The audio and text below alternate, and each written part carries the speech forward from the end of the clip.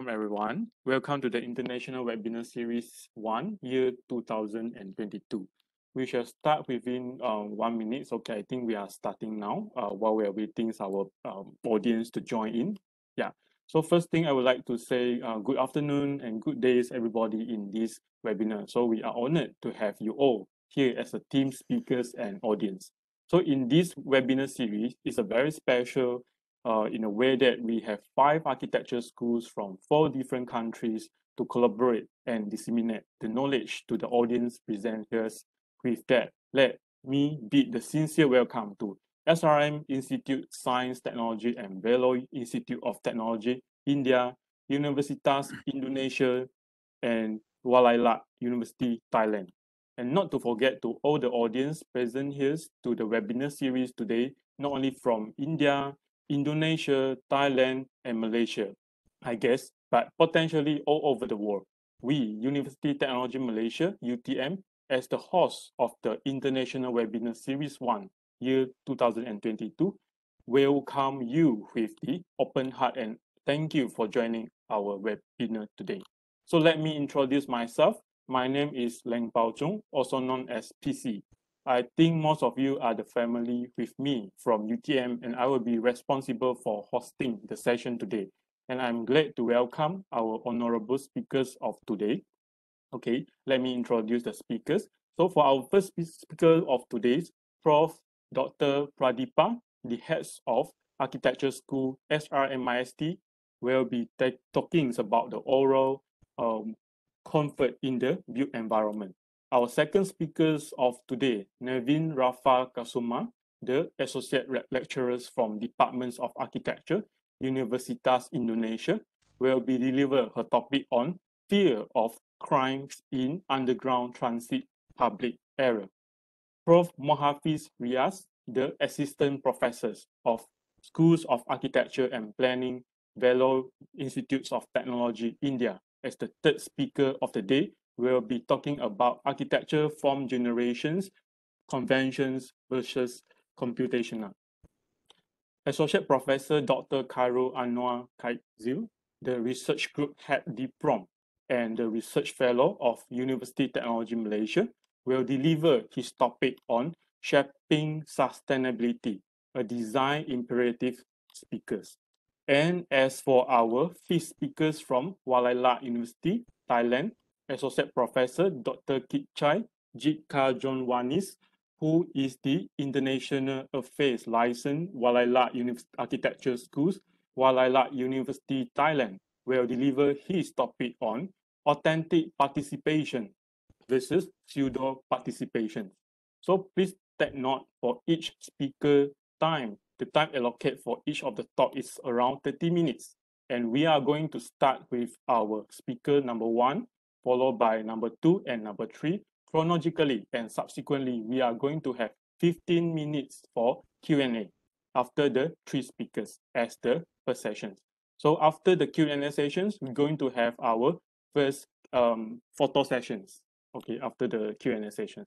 So session 2 going to start immediately after the speaker number 4 and followed by speaker number 5. The webinar will be ended with 30 minutes Q&A sessions and another round of the photo sessions. So audience are free to ask questions during these periods. And should you have any questions during the talk, please drop your questions in the chat sections at the bottom right corners of the WebEx window for me to collect and bring it forward during the Q&A sessions afterward. So for the viewers for this webinar, I will attach the links of attendance form in the chat box later. So please kindly fill in your details. We will send you the e-certificates after the webinars. All right, without further ado, I shall invite our UTM Architecture Schools Director, Associate Professor Dr. Alice Sabrina, to deliver the welcoming speech for today's International Webinar number 1, year 2022. The floor is yours, Dr. Alice. Thank you so much, Dr. PC, as the moderator for today. So good afternoon and a very warm welcome to all audience attending this first International Webinar Series 2022 organized by the UTM Architecture Program.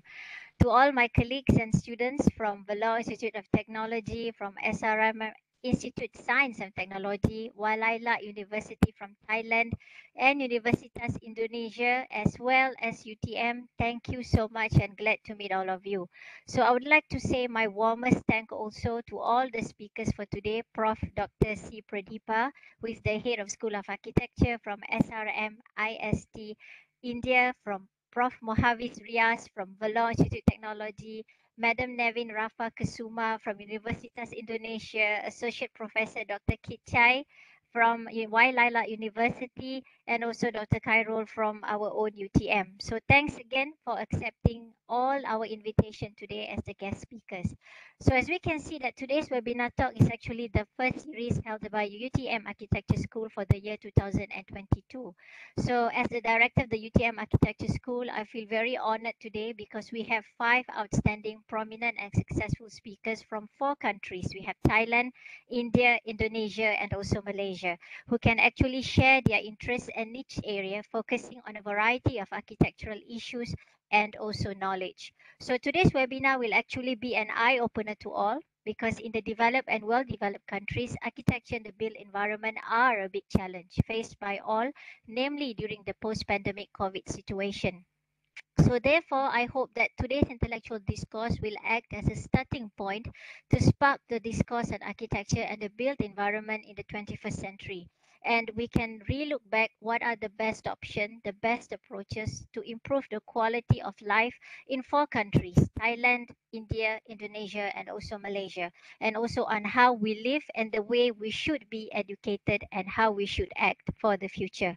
So as Winston Churchill always mentioned, we shape our buildings, thereafter they shape us. So the mother of art is architecture. Without architecture of our own, we have no soul of our own civilization. So every great architect is necessarily a great poet. He or she must be a great original interpreter of his time, his day, and his age. So today's discourse also is a collaborative effort between 4 institutions, and may this discourse strengthen the ties within these 4 countries representing India, Thailand, Indonesia, and also Malaysia for further research and academic collaboration between Wailala University, Thailand, Universitas Indonesia, Indonesia, ISRM Institute of Technology, India, Vellore Institute of Technology, India, with University Technology, Malaysia. So with this, I wish everyone the very best, and here is to looking forward to our collaborations for the future and also for the coming time. So I hope we can learn the best from all the 5 speakers today. So with that, I wish everyone good luck and may you enjoy the session and today's event. Thank you so much. Thank you all. So I pass it back to Dr. PC as the moderator for today. Thank you very much, Associate Professor Dr. Alice, for the welcoming speech of the webinars.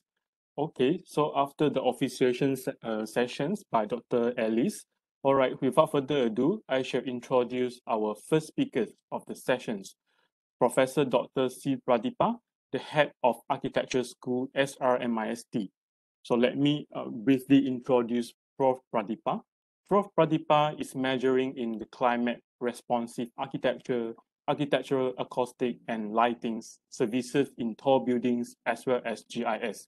She has published in multiple international and national journals and also the recipients of national and international awards since her student years. Her research interests are on the studies on the acoustic design and performance of the multi-purpose halls in the Indian context. So let us welcome Prof. Pradeepa with the topic of webinar entitled Oral Comfort in the Built Environment. With this, I will give this room to Prof. Pradeepa to take over. Prof, the room is yours. Thank you. Thank you, Ling. Thank you, UTM Malaysia, for giving me this opportunity. Let me screen share my presentation.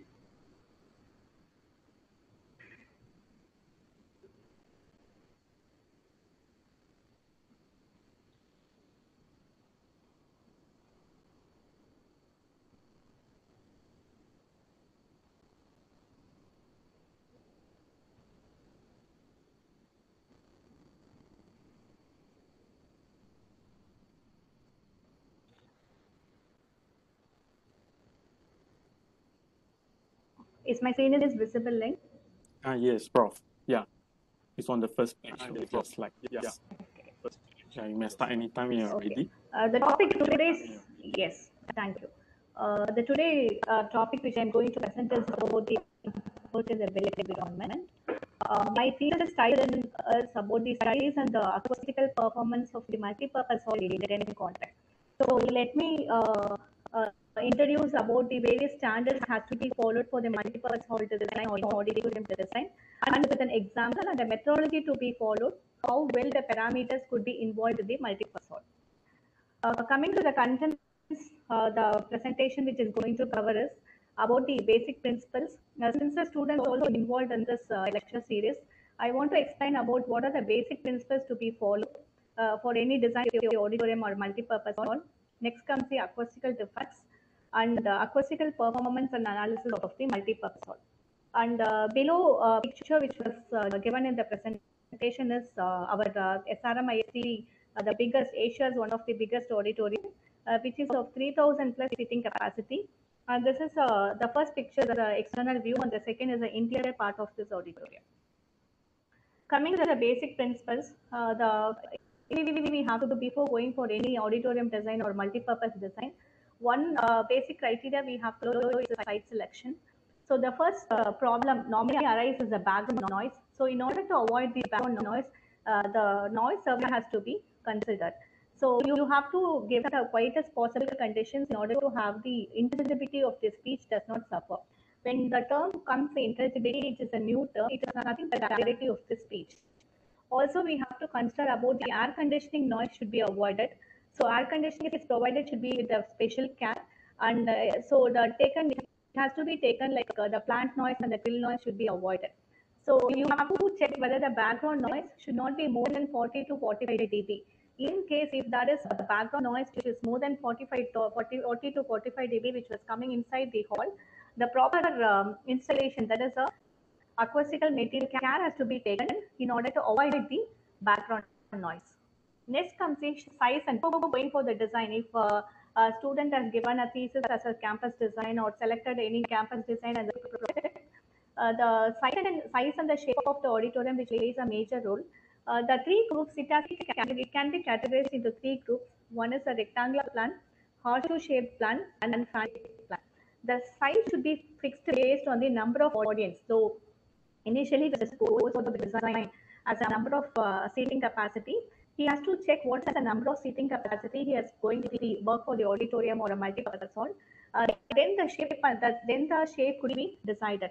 So normally after calculation, the number that is for per person, it should be 0.6 to 0.9 square meter per person.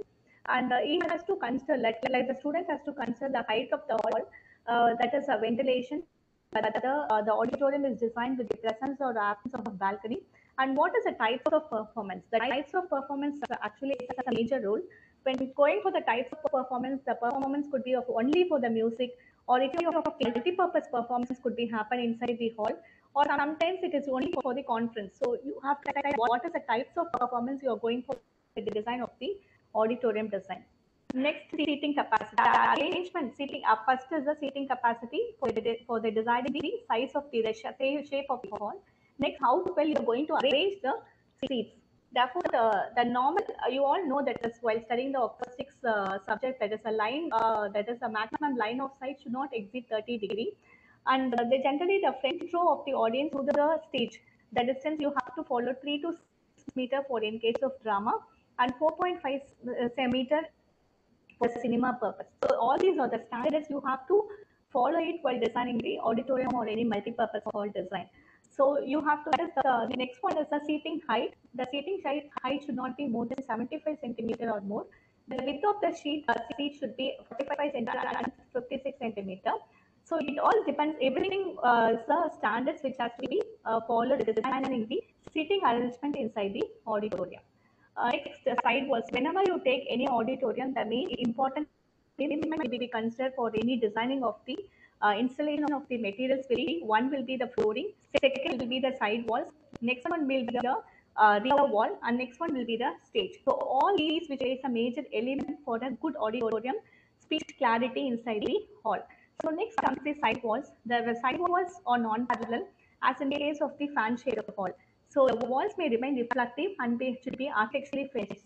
For example, if already constructed hall but the side walls are parallel, you have to have a proper treatment to that is for example, from that is from the stage to the 7.5 meter, the side walls you have to left untreated because there should not be any element should be designed. There are few acoustical defects will also happen inside the hall, like the flutter echo, because when you have a plan of parallel walls for the auditorium design, there is a chances of acoustical defects which is known as a flutter echo. That also should be avoided if you're going for the parallel walls. If you're going for the parallel walls, the proper acoustical treatment by the installation of the materials should be followed. So for greater seating capacity, if you want to increase the seat capacity, the sidewalls should be splayed from the stage. That splaying of the sidewalls, you can go till maximum 60 degree, not go beyond that. Because if you go beyond that, the vision will be will distract the vision of the whatever which is going, which was performance is happening inside the, I mean in the stage. You can't be able to see properly. Therefore, generally for the function hall, that is the performance is a music with the halls is not preferred. Next comes the stage. It will be larger for the theaters and smaller for the cinema halls, which depends upon the size of the screen. The rear wall you have to have a flat or convex shape, and it should not be concave in shape. In case if you can't able to avoid the concave shape of the auditorium, I mean rear wall, you have to have a special treatment for that. So you have to avoid this place of corrugated, that is convex corrugation inside the hall in order to have a sound focus, to avoid the sound focus in the hall. Next comes the roof and ceiling. Normally, the false ceiling will be provided in the auditorium design with usually with the flat trusses, that is trusses. The portion of the false ceiling, which is in the process constructed of reflective material and is suitably inclined to help the reflection from the stage to the seats of the hall. The remaining portion of the ceiling can be acoustically treated. Suppose in case if you have a concave shaped ceiling, it has to be avoided because you can't give a concave shaped ceiling because the sound will go and sit inside the concave shaped ceiling area. So the rear part of the ceiling may be fitted with the sound absorbing material in order to have a proper control of reverberation. Reverberation is one of the main parameters inside the hall, and partly to prevent the build-up of audience noise also. So when there is a build-up of audience noise, automatically there is a possibility of echo. So you have to avoid this. The average height you can go for the small halls is 6 meters and 7.5 meters for the large hall. The ceiling may be flat. In case if you want to have a slight increase in the height near the center of the hall, the volume per person should be range between 3.5 to 5.5 cubic meter for public lecture halls, and for cinemas or theaters 4 to 5 cubic meter. For musicals or concert halls, it can be 2 to 5.5 cubic meter. Next important criteria is the flooring. Normally, the flooring will be the seating arrangement will be arranged in the successive rows to have a raised over the preceding ones. Therefore, the listener's head is above 12 centimeter above the path of the sound, so that the sound can pass over the head of the frame in front of the audience. Next comes the balcony projection, which plays a major role. It depends upon the individual architects or the designer whether to have the balcony space or absence of balcony space. So suppose if there is a balcony provided, its projection into the hall should not be more than twice the free height of the open of the balcony access. Next comes the line of sight. Line of sight is not inclined more than 30 degrees to the horizontal.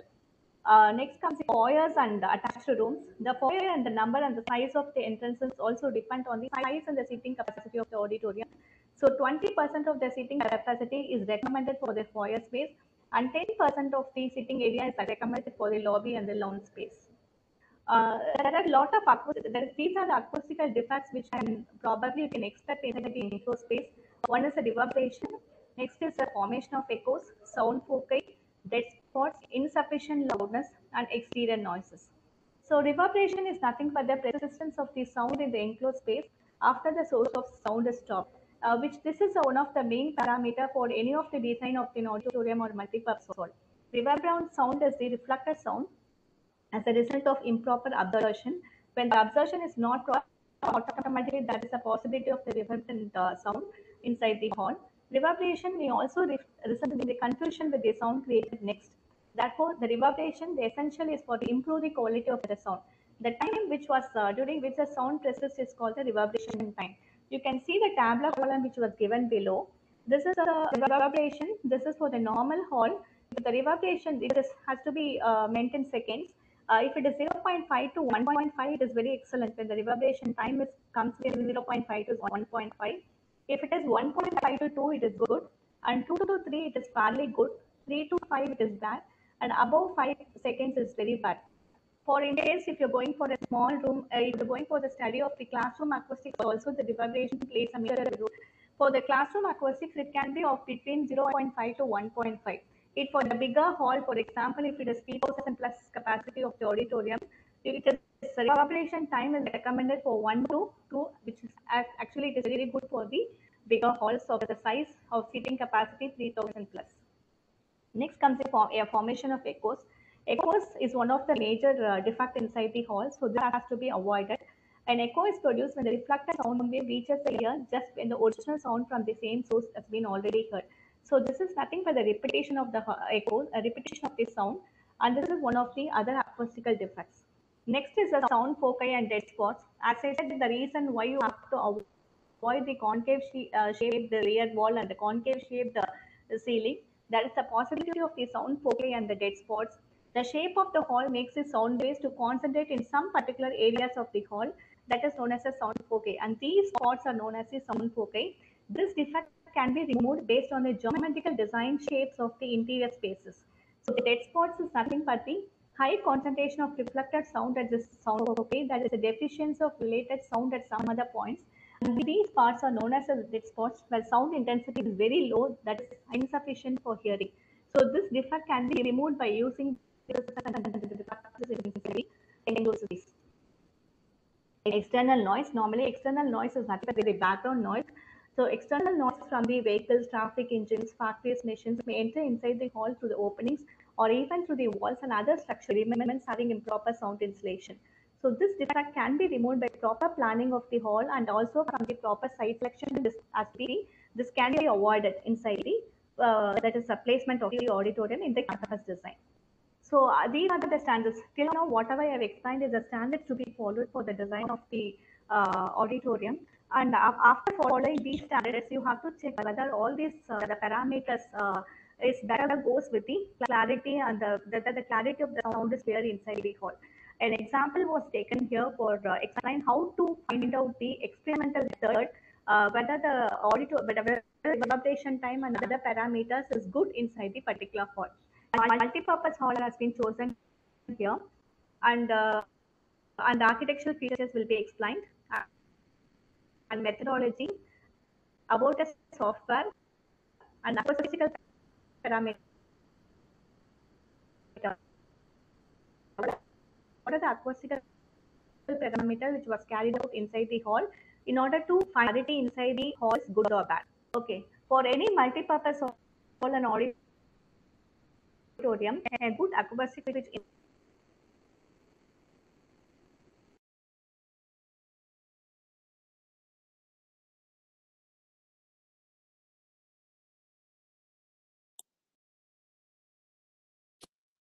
walls, there should be a good distributions of this, which depends upon the whether you are going for the proper shaping or the sitting capacity or the finishes, everything, whatever matters, you have to have a good distributions of the sound. When the good distribution of the sound, it matters like you have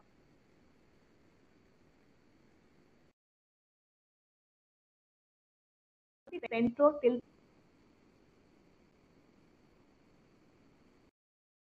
audience. So the sound next to it appears like echo. It actually from this elevated. Reverberation is carried out. This sound level meter is nothing but it was given in the standard of ISO 37432, and it is this sound level meter which was given in the picture is Norsonic 132. This is the number which was given for this meter. The instrument is set up. How the instrument is set up for calculating the reverberation time inside the hall is based on the impulse excitation. You have to create a impulse sound, that is whether it can be of a pistol sort or it can be of the paper bag exploding of the paper bag or exploding of the balloon, because you have to create a sound energy, then the vibration could be calculated inside the hall. This starts once this excitation sound is created. After switching on the sound level meter, it starts reading what is the reverberation time, whether you whatever the position you are standing, whether you are standing in the front row or middle row or the last row, it starts calculating the reverberation time. So based on the reverberation time, you can check whether the particular hall, whatever you're going for the calculation, is giving a good reverberation time, which is an expected or not. So here, this is a sound level meter which is used for this experiment. And the next experiment which was done is the audience simulation software.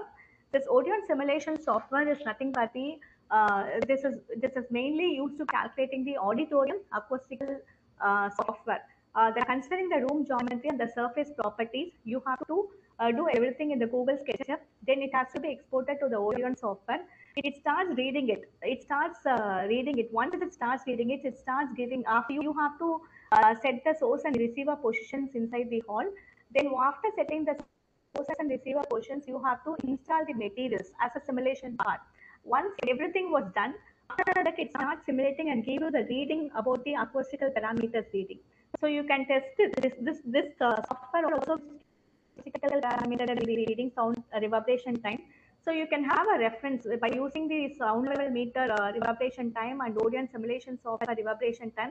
You can check it whether both the reverberation time are equal or not. If not, again you have to go for the testing. So some installation, some defects is there inside the auditorium. You can be able to check whether the reverberation time is right or wrong. So this method employed is the image source method along with the ray tracing.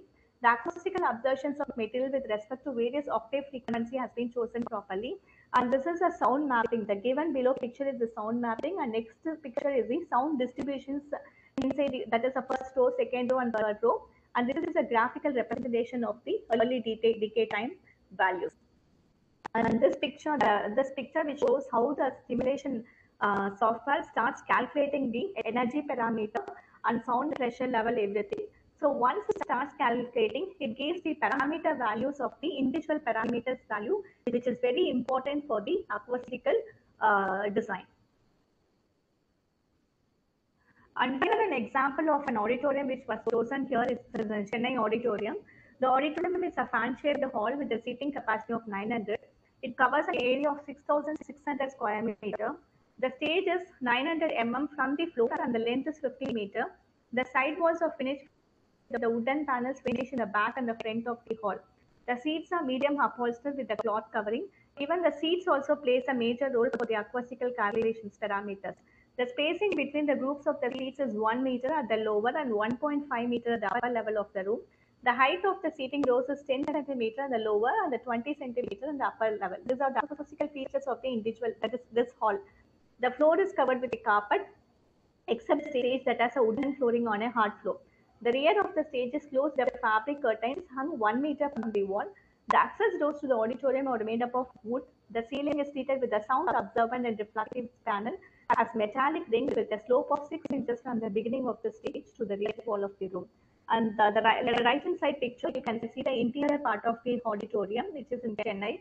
And then given below, the tabular column shows the geometrical parameters. What is the length of the hall, width of the hall, what is the depth of the stage, volume, seating capacity. So all this which was given in the tabular column, these are the geometrical details of the and the side walls, as I explained in the previous mail, and this is a plan of the hall, which is a fan shape. You can see how the seating arrangements is given inside the hall. And the below picture which shows one part of the design, that is the interior view which goes to the stage. And next one is a section of the hall. And these are the item descriptions which were given in the tabular column in this slide.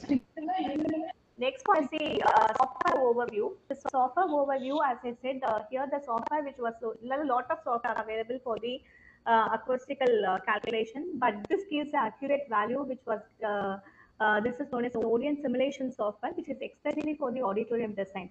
So I say how this software works. That is, first you have to do the geometrical modeling by using the Google SketchUp. So once this modeling has been done, it has to be exported to the audience simulation software. After exporting to the audience simulation software, you have to assign the materials as materials which was original materials, as I explained in the previous two slides before. That materials you have to assign it. So once it is assigned the materials, you have to give the source and the receiver position. The source will be on the stage. The receivers will be the audience, those who are sitting inside the hall. All this simulation was done by representing the rays. Therefore, there will be a straight line connection from the source to the receiver. You can see the picture, which was the above picture, which shows the materials which was assigned in for the simulation, and the second picture which shows a single point ray from the source. You can see the red lines, how it passing from the source to the receiver, how the sound is passed from the source to the receiver. So here, no, here you have two methods. That is, instead of going for the detailed calculation of the simulation, you can also have a quick estimate. Quick estimate, which talks about after installing the materials in the list, it starts quickly calculating and giving only the parameters value alone. Suppose if the parameters value is quickly set, whatever the parameters were calculated by using the sound level meter, you can go for the detailed study. If not, if the quick estimate doesn't give the right picture, right calculation of the reverberation time, whatever you have done with the sound simulation, so you have to find it whether there is some mistake in the simulation or the defects inside the hall. So this is two methods are there. One is a quick estimate and a global estimate. Global estimate, you can even which starts predicting the single point, multi-point, and grid response results. That is, single point is nothing but the single audience, multiple audience, and even for the grid response results by using the Boolean simulation software. So here, after assigning the materials and after assigning the source and the receiver positions and also all the part, and it starts giving the reverberation time. This is the picture which shows the sound mapping. That is, we were using the audio simulation software. It starts giving the reverberation time, which is a main parameter for the acoustical design. So after, you can see the tabular column which was given below. This is the reverberation time values. The first row which shows the measured value, and the second row which shows the simulated value. So measured is nothing but using the sound level meter. Simulated by using the audio simulation software. So you can see the 500, which is a median part. That is 500 hertz. This is frequency 250, 500, 100. All it's a frequency. When checking with the mid frequency alone, you can see the measured is 1.31 and simulated is 1.32, which have a better agreement within the two. So you can say the auditorium is a very good, better. It has a very good agreement with the reverberation time. The design is also good. Therefore, the sound clarity will be good in this particular hall. If there is any defects in that is, if the reverberation times goes below of 3 or 4, you have to have there is a defects inside the hall, then you have to go for the installations of the absorption material, as I said in the previous slide. And next is the clarity, which is one of another parameter. This clarity is nothing but the high ratio of the early sound energy to the later reverberant energy. That is, each the sound, whatever will arise to the listener's ears, no, it has to reach within 80 milliseconds. That is, some seconds you have to reach a particular sound. So if the calculation is not proper in the simulation, automatically you can say there is a defect in the clarity parameter of the hall. And the sound mapping shows the clarity. What is the clarity which is in this particular hall, whatever I chosen for an example. And this is a definition. This is also one of the very main parameter. It is defined as a ratio of the early received sound energy to the total received sound energy. You can say the sound mapping shows the definitions, and the graph shows how the definitions has been calculated, which is one of the parameter for the acoustical design. And next was the lateral fraction. The lateral fraction is a subjective sense of spatial impressions or envelopment, and is inversely related to the width of the hall. Based on the size of the hall, whether length and the width of the hall, this lateral fraction plays a major role. And this gives us this audio simulation software gives the parameter for the lateral fractions also. Next one is a sound transmission index. It is used to predict the speech intelligibility. Intelligibility, as I said, is nothing but the clarity. One of the other definitions for the intelligibility is the clarity. For example, if intelligibility for this hall is normal. This is the given here is 0 to 0.0 is unintelligible. It is a basic thumb rule you have to follow. But in this hall, the speech intelligibility is 0.79, which is very excellent by using this audio simulation software. The orulations, orulation is another parameter. The reflectogram displays the arrival of what is the time period of arriving the sound to the listener's ear. the arrival of early reflection to the receiver, and each angle reflection can be separated independently based on the early reflections. The arrival time and the energy of the reflections can be determined by the reflectogram, and this is a reflectogram calculation. You can see the picture which was given here. The first line and the second line. The first line it starts in 0. The second line it is 0.02. That is, it is reaching the listeners here between the acceptable range. So in order to avoid the defect of echoes, this oscillation plays a major role. If it is not reaching, if it is graph is showing behind that is the milliseconds, you have to understand there is some defects inside the hall. Then you have to go for the proper treatment for the hall. So the next one is a BRR, which is nothing but the binaural impulse response of the receiver at 30 meter away from the sound source. That is, it has to reach the listeners here between 10 to 20 milliseconds. So all these seconds, no, you have to have a calculation for this.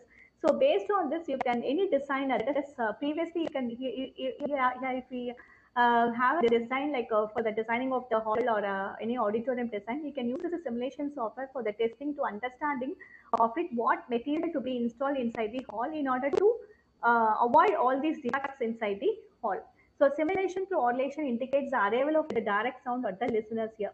So finally, what conclusion I got from this hall is the reverberation characteristics considering Sabine. I think everybody knows what is Sabine's formula. And there are other researchers also who have done the reverberation testing. One is hearing and natural pace. The absorption terms have been calculated for the hall. In general, the Sabine absorption suited well with the experimental results, which shows that the halls are fairly diffuse. Next comes the clarity parameterization. It is ranges from 2.5 to 9.5 dB decibel with respect to the frequency. The average values of strength and definitions of 4.5 dB and 70% respectively. The electrical fractions found to be very good in the hall, whatever which is given for an example. The experimental studies have been conducted to determine the reverberation characteristics. Subsequently, the simulated values of Odeon have compared the experimental value, which is in closer agreement. The Odeon programming has been suitably used by selecting the nearest absorption characteristics of the material employed in the halls. Evaluation of objective parameters such as clarity, strength, lateral diffractions, definitions, sound transmission index, oscillation is used in informations apart from the RT. The average number of reflections required to Odeon software, it is used here is around 30. So this is the conclusion which I got after this two methodology. One is using the sound level meter, and second one is by using the Odeon simulation software. There are other testing also which also done for the horse. One is by using the machine learning algorithm, but it will be too heavy. There is a limitation in the time also for this webinar. Thank you for giving me this opportunity. All right, thank you very much, Prof. Deepa, for the interesting elaborations on the topic of the oral comfort in the built environment. I'm sure that students and all of us have been learning a lot from this topic. Okay, for the audience, shall we have any questions? Probably you can put in the chat box. So later on, after that, we are going to ask the speakers at the end of the speech by speaker. All right. So far, our next speaker will be from Universitas Indonesia, 𝑵𝒆𝒗𝒊𝒏𝒆 Associate Lecturers from Departments of Architecture. She has the degrees of the Masters of Arts in Interior Designs and Bachelors of Arts in Architecture. Other than teaching, she has involved in the various research, community engagement projects, international level publications, and design experience since 2017. So for today, she will be talking about fear of crime in underground transit public area. Without further ado, I welcome Madam Naveen Kusuma to start the talk. The room is yours, Madam. Thank you. Thank you. Okay, good afternoon, ladies and gentlemen. It's an honor for me to have the opportunity to address such a distinguished audience. Let me introduce myself. I'm Naveen Rafa from the University of Indonesia. In my presentation, I would like to present my study in 2019 about fear of crime in underground public transit space at Manggarai Station. So I will begin by filling you in on the background as to why we need to focus on studying the psychological aspects, comfort, and safety of underground transportation. The population of DKI Jakarta by June 2021 was 11.25 million. This indirectly causes the need for infrastructure in the capital to increase.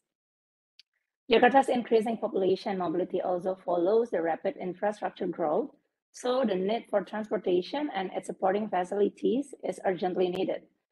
To fulfill the needs, the government often encounters various land-related obstacles due to the density of land for multiple functions, such as the difficulty of land acquisition and the high price of land. Various barriers caused by the increasingly rare and high land area on the surface made underground land more likely to be developed as a location for expanding public transportation facility and infrastructure to accommodate the needs of Jakarta citizens for mobility and connectivity.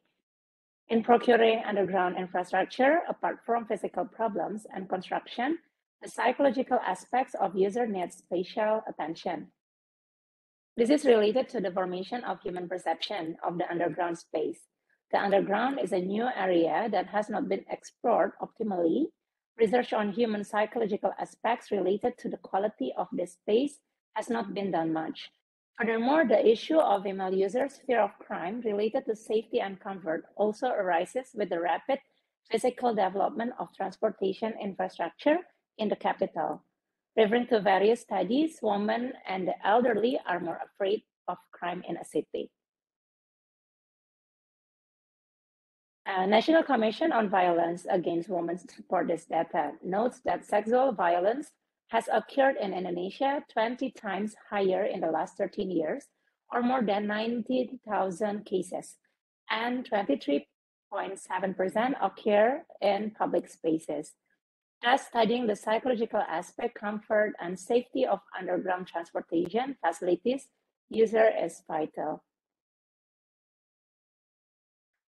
Based on the literature study, about 36% of public transportation users report feeling unsafe when using public transportation facilities.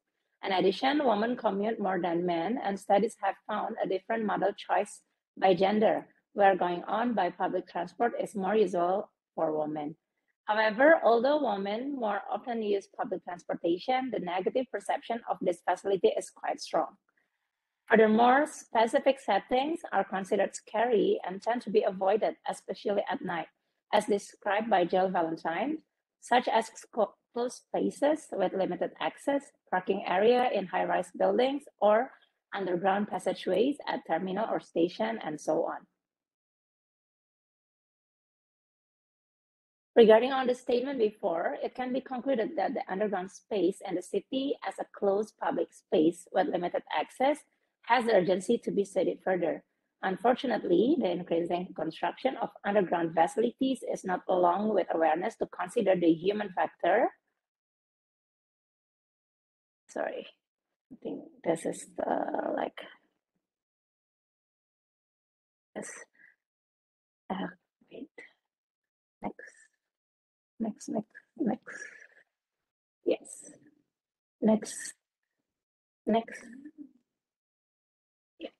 Okay, so sorry.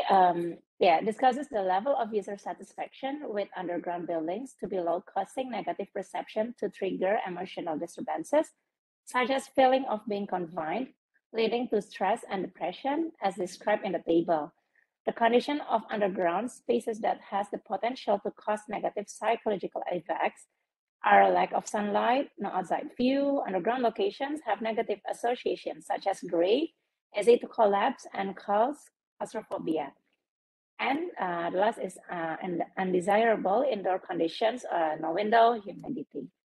And then the condition of underground spaces that has the potential to cause negative physiological effects, the same with lack of sunlight, high humidity levels, the lack of fresh air, the room ventilation system must be excellent, and prone to indoor pollution caused by mineral composition and the rocks that composes it.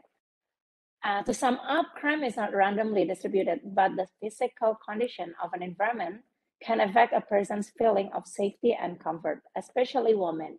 Therefore, it is crucial to study public facilities design based on gender to reduce women's fear of crime.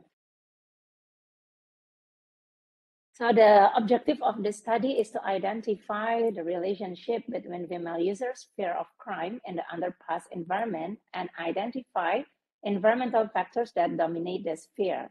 It is hoped that the result of this research can support government programs in the procurement of underground stations that will support woman-friendly city in the future. This research was carried out in 2 stages of work with different methods. The first stage is data collection using the secondary research method, and the second stage uses the primary research method. The secondary research method involves data sourced from other parties, such as literature, scientific publication, journals, benchmarking, and articles from the internet. These are then analyzed and concluded in various aspects and used as independent variables in research. The primary research method is used after preliminary data has been collected through a survey made using the conclusions of the first stage as independent variables. Then these results are analyzed and concluded into specific contextual findings. Based on the first stage of analysis, referring to a journal entitled A Systematic Quality Assessment of Underground Spaces, a Public Transportation, fear can be triggered by the presence of other human roles or social aspects, or can also be triggered by the atmosphere of the built environment or spatial aspect. Therefore, it concluded that the social aspects, such as security officers, cleaners, station attendants, and so on, and informal or other users, and parts of the built environment, such as accessibility, feasibility, wayfinding, maintenance, are 2 significant aspects that become independent variables in this research. Within 14 days, the number of respondents to the questionnaire collected was 86 people, and all were female, with a predominance of 22 years old in the age range 17 to 55 years old. The results stated that 60 out of 86 women who filled out the questionnaire experienced fear when walking through the underpass at Manggarai Station.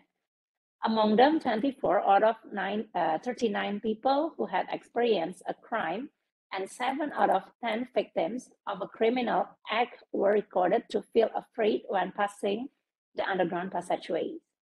It can be said that women who have experience with criminal acts, either directly or indirectly, impact the feelings of fear felt by the subject. Based on the survey results, respondents tend to feel a significant influence on fear through physical aspects of the built environment than social aspects. The result of the survey reinforced this statement. The first order is the lighting feasibility with a vigor of 75%, followed by the infrastructure maintenance with 60% responses. Then the dimensions of the long aisle and the cleanliness aspect have a value of 40%. In return, the social aspect is in last order, along with the traces of vandalism with a figure of 25%. In terms of visibility, respondents were most afraid when their vision was disturbed. This is indicated by the results, which state that lighting intensity is the main point in influencing their fear of space when in the underground passageway. However, it is not only due to the lack of light intensity, but also influenced by a physical environment with a specific arrangement that can block the user's view. For example, an intersection in the main hallway of the underpass is not visible while walking in the aisle. These results are aligned with the former research that lighting is a crucial element that can affect women's feeling of security in the transit room.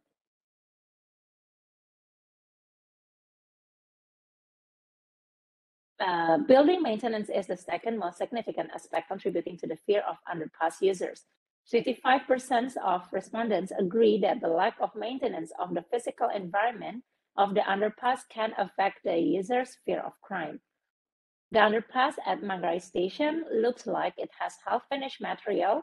It makes users feel afraid because it gives the impression of being unprepared for the facility at Manggarai Station to operate. The walls and floors that have been left uncoated make it look like an unfinished building. The conditions such as open drainage, located right next to the access to the main stairs, causing odors and giving the impression of being unhygienic and unsafe. And for spatial dimension and wayfinding, it's stated that the long and narrow hallway at Manggarai tends to cause users to feel afraid. However, the feeling of fear in such space conditions can be minimized by the presence of clear signage. It is aligned with how the human brain works. To achieve their goals, humans rely on intuition and personal strategy. They also depend on the representation of the physical environment around them. If they cannot understand a space, they will feel confused and lost, causing discomfort and frustration.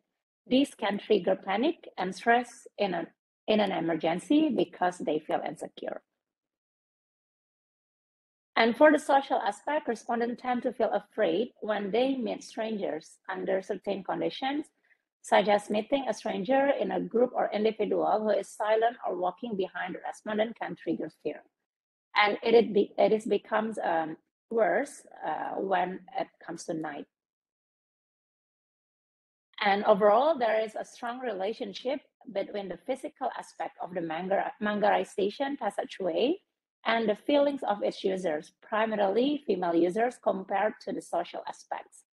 Regarding the visibility aspect, it is not only limited to the intensity of the lighting, but also includes not disturbing the user's view when walking on the aisle.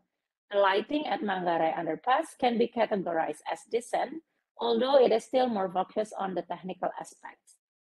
This shows that some areas can cause fear, especially in the supervision in these areas is not proper. For example, the underground tunnel has a configuration that forms a tunnel with a sharp bend to the platform as a potential area to hide.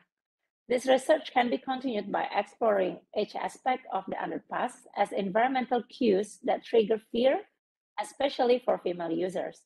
Through this study, I hope that the perception of fear of crime can be understood more broadly by various parties such as designers, policymakers, and managers of public facilities. Thus, various preventive measures can be taken to ensure women's sense of safety limited to underground passageway and at various public facilities in the city. Okay. Here are some references that I used in this study. Thank you very much. All right, thank you very much, Madam Nevins, on the interesting studies on the impacts and the strong relationship between the physical aspects of the underground transit public areas. Okay, I think this is a very good awareness, talks to most of especially the designers as well as the policymakers and so forth. All right, yeah, so for all the participants, should you have any questions, please drop in the chat box. Okay, later on we will direct to the speakers. Okay, all right. So now we go into our last speakers of the first sessions today, Prof. Mohafiz Reas, who is the Assistant Professor from Schools of Architecture and Planning, Vellore Institutes of Technology, India. Prof. Mohafiz Reas is registered architect under Councils of Architectures and Associated Members, Indian Institutes of Architects. He is currently pursuing PhD under VIT Vellore Campus, India. He has more than 10 years experience in both industries and teaching, as well as conducted various trainings, workshops, and become the guest speakers at various institutions across the South India. So for today, he will talk about architectural form generations, conventional versus computational. And with this, I gave away this room to our third speakers of the session.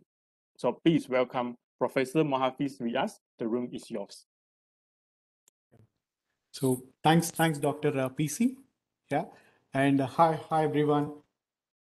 Actually, when I received the poster from UTM, I circulated that to my friend and I asked him to attend.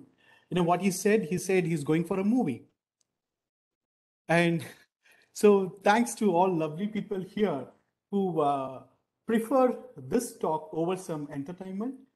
And the speakers who came before me had delivered very interesting and very engaging talk. And I hope I don't break the chain off. Okay, all right. So coming to the topic, so I'll share a PPT now. Okay, so is my PPT visible, Dr. PC? Yes, Prof. Yeah, it's visible. Great. It's Okay. in the presentation Yeah, mode now. great. Yes. Thank you very much. So the topic is architectural form generation and the difference between conventional and computational. Before going into the crux of this topic, what I'm going to do is I'm going to show you a few images which will bring you some nostalgic moments. Take a look at this. So when we are young, when were asked to draw a house, this is exactly what most of us has attempted. Then we have this, a dog. You know, there is a common technique that we follow, at least in India, 553, 553, and you connect all the coins, you get a sort of a dog. Then you have this one. This is, you know, a curvilinear V shape, and we call that as a silhouette of birds, and we even call that as a bird drawing. And this is my 3-year-old son drawing of a face. You know, he said he's going to draw a face, and he immediately, you know, put a bigger polygon, and within that polygon you'll find 5 different holes, 2 for eyes, 2 for nostrils, and 1 for mouth. What's happening here? So what's happening here is nothing but we have some ideas in our mind, and we try to convert that ideas into science. And we accepted, okay, that is a house, this is a face, this is a dog, this is a bird. That's because we believe in some standards and conventions. So we have ideas in your mind, and when you bring it to some topography on a paper, that is communicated to a major audience who believed in some standards and conventions. What if I say, this is the same logic that underlies the concept of traditional drawing that we generally follow to make buildings. So this, what you see on the right, is a plan of country brick house by Mies, and what you see on the right is drawings of Palladian architecture, you know, Villa Rotunda. Here, you know, drawings have always been architects' medium to express ideas, not just to express ideas, but also to categorize spaces, resources, and whatnot. But as the drawings evolve, as the technology evolved over period, for example, you have in Renaissance, there was a invention of perspective. During your modern times, there was invention of your projective geometries. So these has influenced in the way we perceive and conceive the spaces. But this drawing, this conventional drawing, has got certain limits. What are those limits? It is an additive process. Generally, you take a building is a complex exercise. So what happens here is we try to reach that complexity by adding layers of information one above the other. There is no associative relationship between these informations. The problem is, like I said, you know, your childhood drawings, this is also not a smart medium, but generally this is based on certain standards and conventions. So what is the problem here? The limits of conventional drawing is it totally differs from your cognitive mechanism. So whenever there is a creative process happening in our mind to design a building or to design a product, generally it depends on interrelationship between some contents, and that is how a creative process ignites in a mind. That is completely contradicts with an additive process that underlies with a conventional drawing. The second main limit is when you have a conventional drawing, the drawing is not smart, the medium is not smart, so you exclude real world forces. For example, you cannot simulate or you cannot predict the outcomes of gravity or any other forces through conventional drawing. So these limits, irrespective of these limitations, we have been following, we have been successfully using this medium. What happens here is this has made a typology. So there are architects who created typology of buildings, which is totally born out of a concept where you have a certain restrictions, you have a specific set of restrictions and proven solutions, which underlies the concept, these designs of these typologies.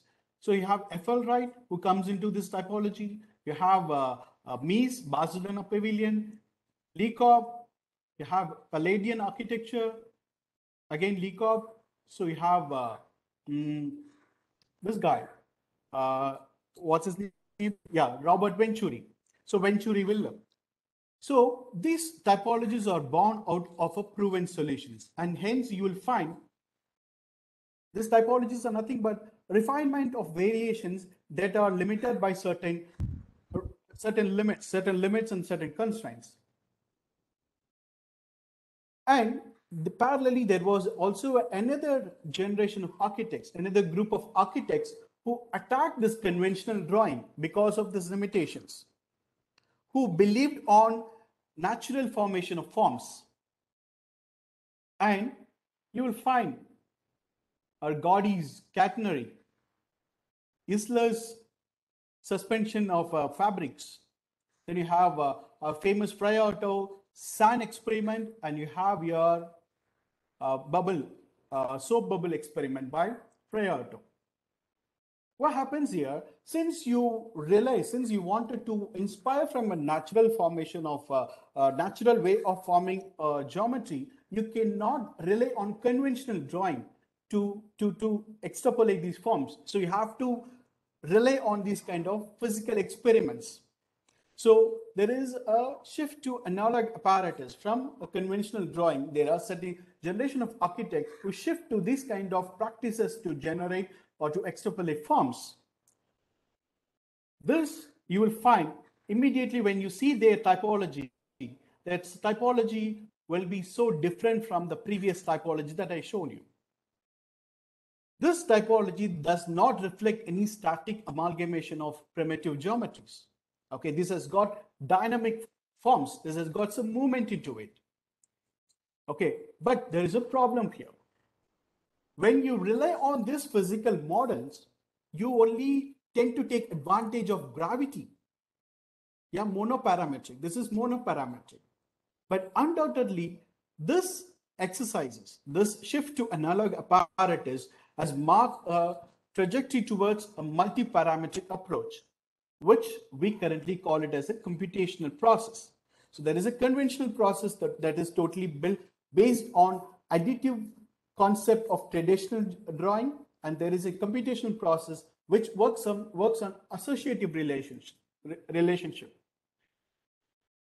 So when you have this analog apparatus as a monoparametric, there is a very important experiment in history. There is very important research by Moretti, Italian architect. He experimented on parameters, and he identified the dimensions. The dimensions are nothing but connect to different parameters, and when you manipulate these parameters, that will give you varieties of iterations of forms. For example, take a look at this is a model that he submitted, that he presented as part of his research, where he was designing a stadium where the design parameters were linked to viewing angles and economic feasibility. So the final shape were generated by calculating the ISO curves that attempted to optimize the views. So you will find it's no more a concentric circle. It's no more a rectangular, offsetted rectangular. The form slowly tends to change when you try to involve or when you try to change the tool that you use to design the particular object. So going further, and this was his conclusion. This was his conclusion by Moretti. And from this quote, it is very evident Moretti immediately understood the potentials of computer applied to design. And immediately after 2 years, there was another guy, Ivan Sutherland, who invented this interface called sketchpad interface. What happens is, though this interface features much of current CAD provisions, current CAD operations like zoom in, block, or mirror, but this is based on an associative relationship. I'll tell you what is an associative relationship. It's very simple. You have a point A. If you have a point A and two lines, more appropriately, two vectors attached to the point A, and you change the position of these points, that will in turn will change the direction and magnitude of these two vectors. Okay, so all the parameters are interlinked here. So that was a wonderful contribution by Ivan Sutherland to what we currently practicing. Not we currently, there is a separate genre in architecture. You know, right now it is getting familiarized computational architecture. So though this was invented in 1963, almost 2 decades, there was a arrival of AutoCAD, our commercial software, but that didn't work on this associative relationship. AutoCAD, what happened is AutoCAD just, fasten the repetitive task that we do on a manual board. It is basically digitalize the manual board. But the software which came 5 years later, which is Pro Engineer 1987, which is a software to design mechanical systems, that worked on associative geometries. For example, if you have a Revit and if you have a relevant hole, if you change the dimensions of this Revit, the hole will also get manipulated simultaneously. And eventually you will find many academic researchers and avant-garde practices have tried to manipulate the softwares and take advantage of these software potentials to create complexity beyond human limitations. So what is a computational process? So you have a geometrical association, you have a geometry, and how do you create an association? You can only create a link through a parameters. Okay, so now you have to link these parameters. How do you do? Okay, these parameters are lying on your computer screen. So you do a scripting. To link these parameters. So that scripting is called as algorithm. So you will find in computational architecture, there are other terms like parametric architecture, algorithmic architecture, which eventually denotes to one particular genre of practice. Okay, when you try to design something, taking advantage of that associative relationship of the geometry, that comes under this huge genre called computational process. I'll show you with a very simple example what I explained before. I'll show you with a very simple example. This is from a book called Algorithms Aided Design. What you see here, for example, you have a cylinder. You conceive the cylinder as fragmented parts. So you have many circles, interim circles, and those circles at various points based on your suggestion are divided, and you connect those divisions through a line. What happens if I change radius of one circle? It is creating another form. Okay, this is only possible when you connect these parameters, when the geometries work on associative logic. What happens if I change the circle, the radius of all the circle? You have another iterated form that is born out of a cylinder. So here we are only talking about manipulating the radius of a circle, but there are multitude of parameters here. You have lines, you have divisions, you have varieties of nodes, and not just by changing, you can change the operation that you suggest to the geometry. You can change the orientation, you can change the scale. So by just pulling out or by just teasing the parameter point on the surface of the cylinder, the entire topology, the entire topology of the cylinder changes. So the iterative possibilities are numerous when you work on these bases, when you create form based on this linked logic. Now you will find this kind of changing the tool or changing the process have given rise to another genre of architecture, another style of buildings. You'll find Frangery, Zahadid, have Greglin. There's a famous experimental project by Greglin Blobwall. We have our Indian architect Sami Padora. And this is by IBA tower in China. Then you have your ICT Stuttgart laboratory project. This is like a 𝑼𝒏𝒂 pavilion. It's in Germany. So what happens here is these typologies, these structures are only possible when you rely your design process on a logic which works on associative relationship, not on an additive process. So going further, in my talk, I have mentioned this form making and form finding. Though these two words looks like identical twins, but there is an intuitive difference between these two words. What are they? So form making is nothing but when the form precedes, when you assume the form before analysis, okay, before analysis or before evaluating the contextual challenges. But form find comes after the analysis. You go to a site or you understand a context and then you provide something. It could be a product or it could be an architectural solution. When a form emerges from an analysis, that is form finding. So what is the necessity of this craft? You could be asking.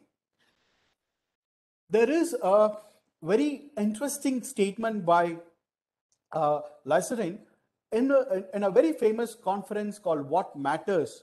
He proposed this, the statement, what I'm going to tell he proposed. He said, extreme of form making is not architecture, but sculpture. And extreme of form finding is also not architecture, but applied engineering. Okay, so I feel architecture has to be rooted in a perfect equilibrium of form making and form finding. Generally, nowadays you will find there are a lot of softwares that promotes this kind of computational design practices. You have Grasshopper.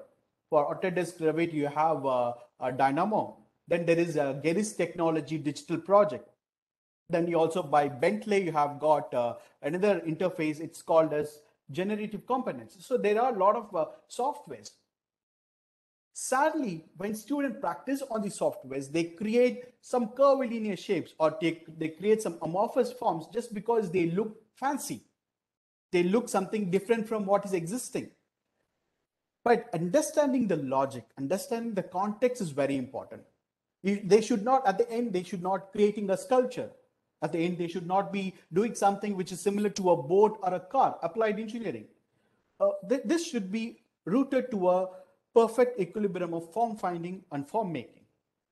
Okay. So now we have discussed about the design process. So now we have designed a building. Now from making this design to a realization, there is another, that's another world. There is another set of challenges that you need to consider. There is another set of possibilities that you need to take advantage of. That very primarily hinges on these three parameters: materiality, mission parameter, and finally assemblage of your fabricated components. So materiality. So this type of substantive design is totally based on understanding the tangible properties of material.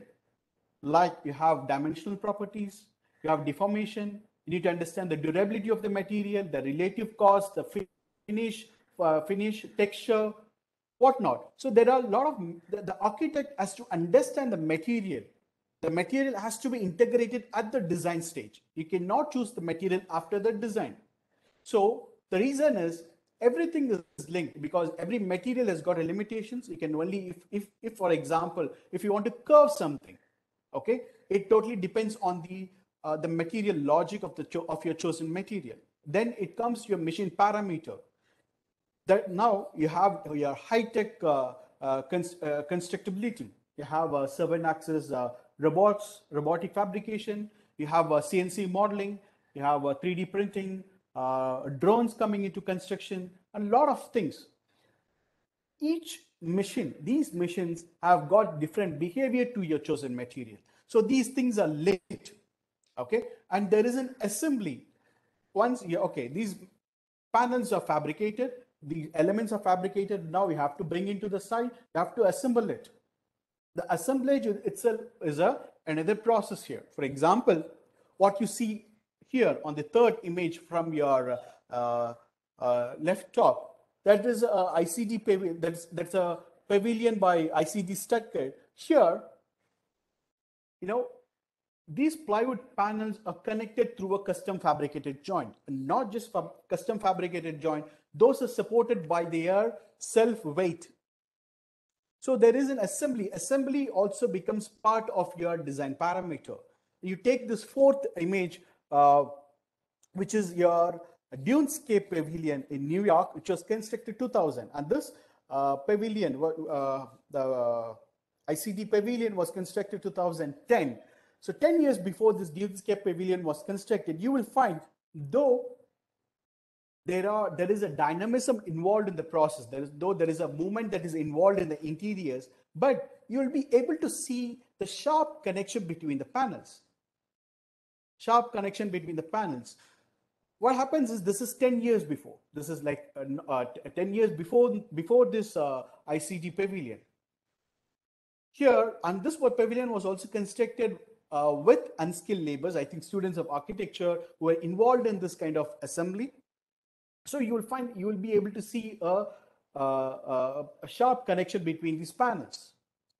Okay, so when you integrate, when you involve materiality, the machine parameter assembly into the design stage, you could avoid such, you could not avoid, you could enhance, or you could bring down extremely beautiful and dynamic forms that is not possible to envision using your conventional drawing. Does it have limitations? Yes, it has got many limitations. And one such limitation is material optimization. Say, I'm having a curvilinear facade. So I'm planning a glazing or even a metal cladding for the curvilinear facade. Every panel is going to have a different orientation, different size, and different shape.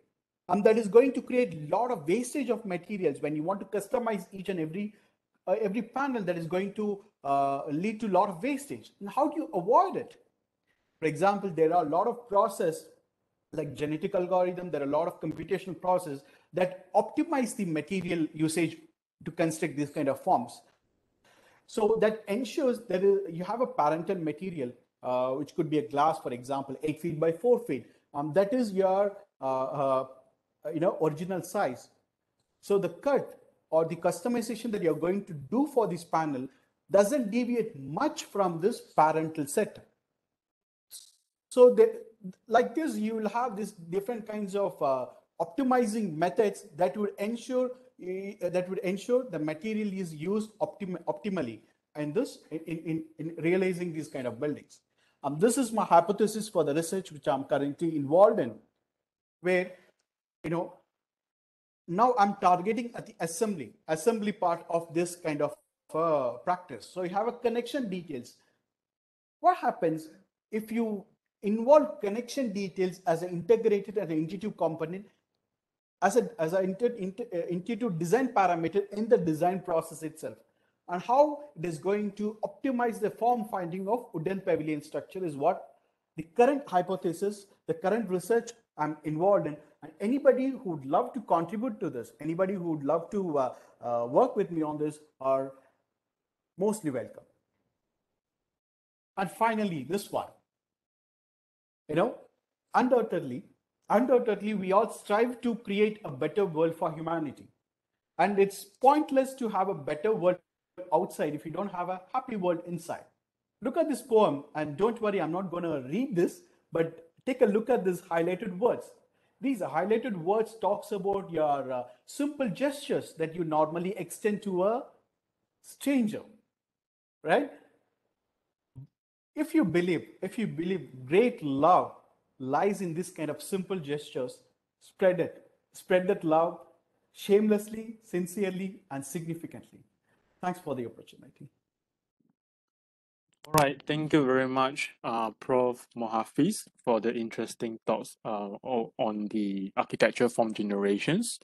Okay, so I think now we have ended with our third speakers. So I will try to open up the Q&A sessions to all the audience over here. Okay, all right, so I'm trying to look into the chat box.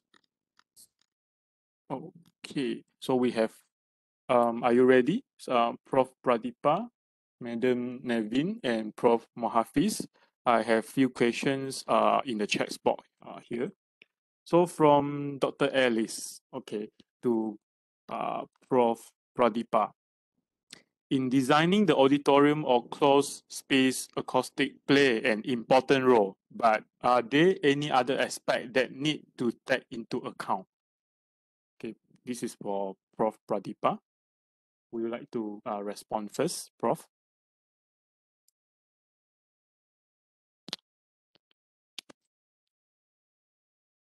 Is Prof. Pradeepa here?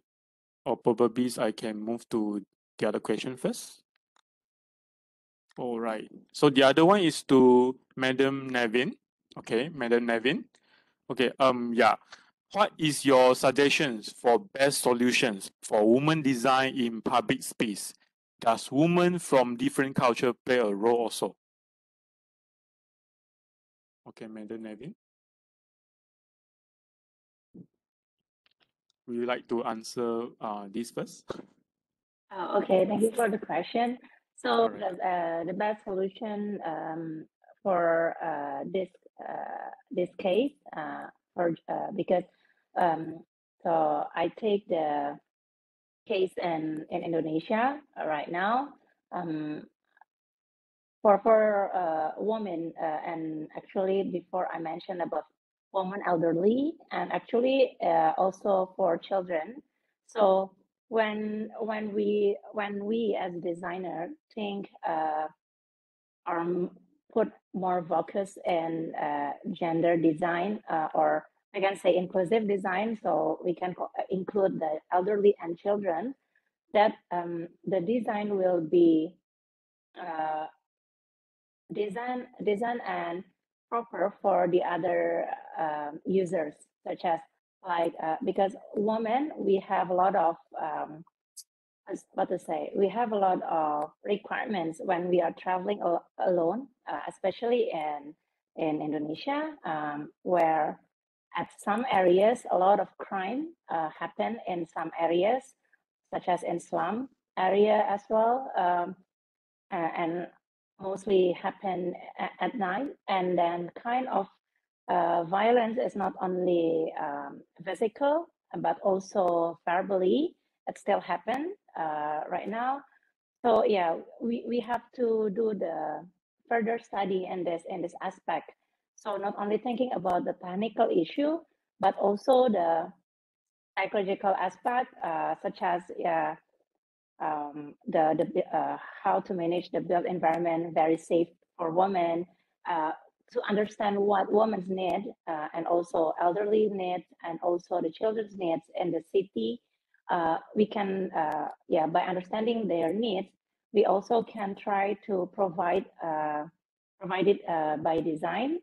And then, such as for women needs, we are when we travel with kids and then or only by ourselves and or when we are in pregnant, we have different needs. So for the first stage, we have to understand these users' needs first, whether it's psychologically or physically, and then as a designer, we have to turn that into the design. Let's say in the when there is the different level, we have to accommodate with elevator or escalator, so the woman with a pregnant woman can travel easily, or maybe such as a breastfeeding woman. I did the research also about breastfeeding women in the city, and like a lactation room, we can provide it well. So we start with understanding their needs first, and then we translate into the design that can fulfill their needs. Yes, exactly. Thank you very much, Madam Nevins, for the answers. Yeah, perhaps we can move into the next questions. Okay. So for next question, for Prof. Mohafiz. Okay, Prof. in teaching students on design, to your perception, is using sketching better or using computational method is much better?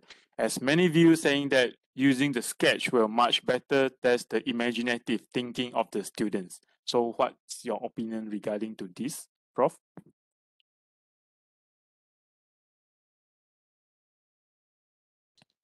So you're asking my opinion. Yeah, See, Prof. drawing is a very important tool for architect.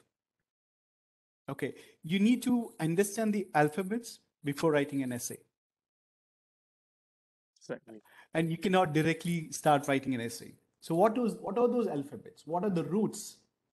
You need to have a strong roots, and parallelly you also need to understand what is the symbiotic link between the tool that you use and the building or the design that you create. And that was the objective of the talk that I gave. So you cannot negate the importance of drawing in lower architecture studios. That is important. But parallelly, you also need to have inculcation of digital tools. That I find it's missing. So that's my opinion on this, Professor DC. Okay, I think that is somehow relevant because both, I think in the advancements of the technology nowadays, the tools itself could help us out in order to make the whole process more comprehensively. Yeah, for sure, we have to, for sure, before you trying to fly, you have to know how to walk first. That is somehow that we always trying to say is right. Yeah, so yeah, that is somehow that I think, thank you very much from Prof. Mohafiz. Okay, we have another questions same things for Prof. Mohafiz as well. For architect, what is the best approach to come out for the form development? And in this sense, how does the dictum form follows the function come to the place?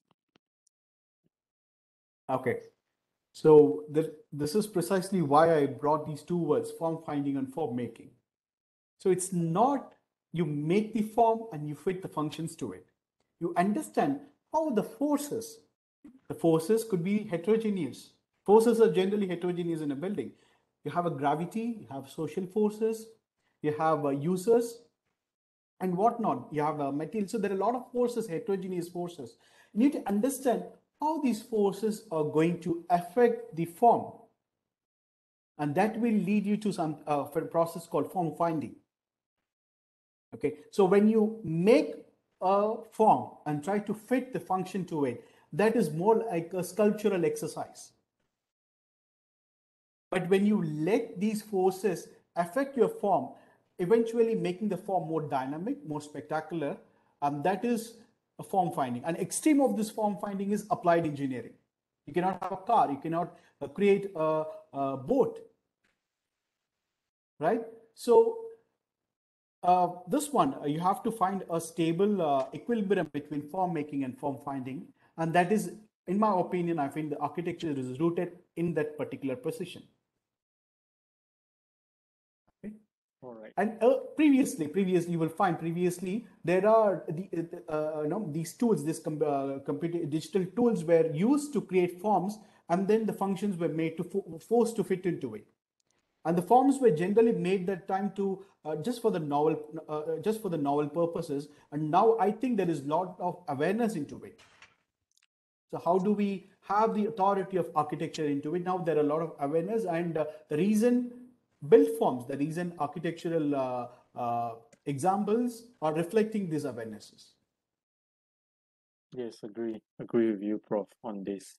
Okay, I think we have few questions from Prof as well. Okay, Prof Mohafiz.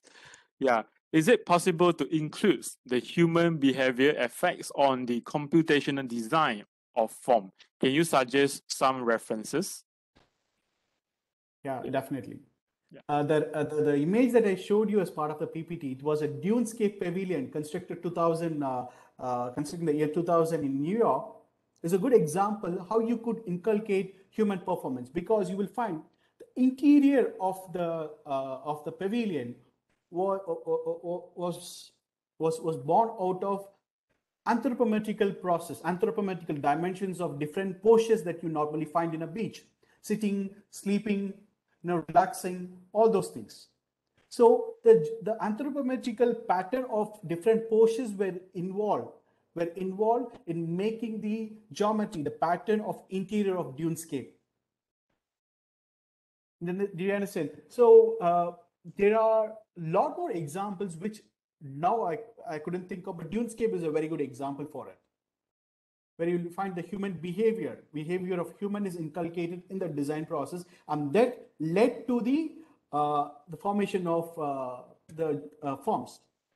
There is one more example. There is one more design. I forgot the project name, but it was by an architect called Greg Lane, where what happened is he simulated, it is an urban scale project. I think it's a metro station or something, where he simulated the movement of people on a plaza or on the pathway, and he considered that one as a primary force to determine the form of the metro building.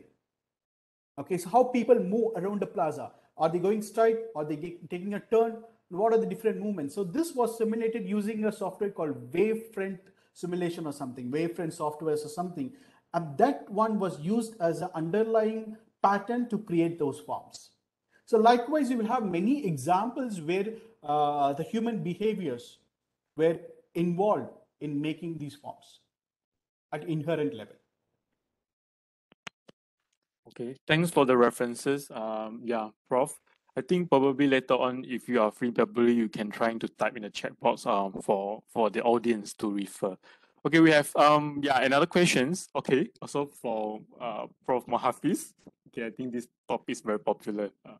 Okay, sorry, let me try to find. Okay, can you share your opinions on implementing the computer-aided architectural design for lower years of architecture students?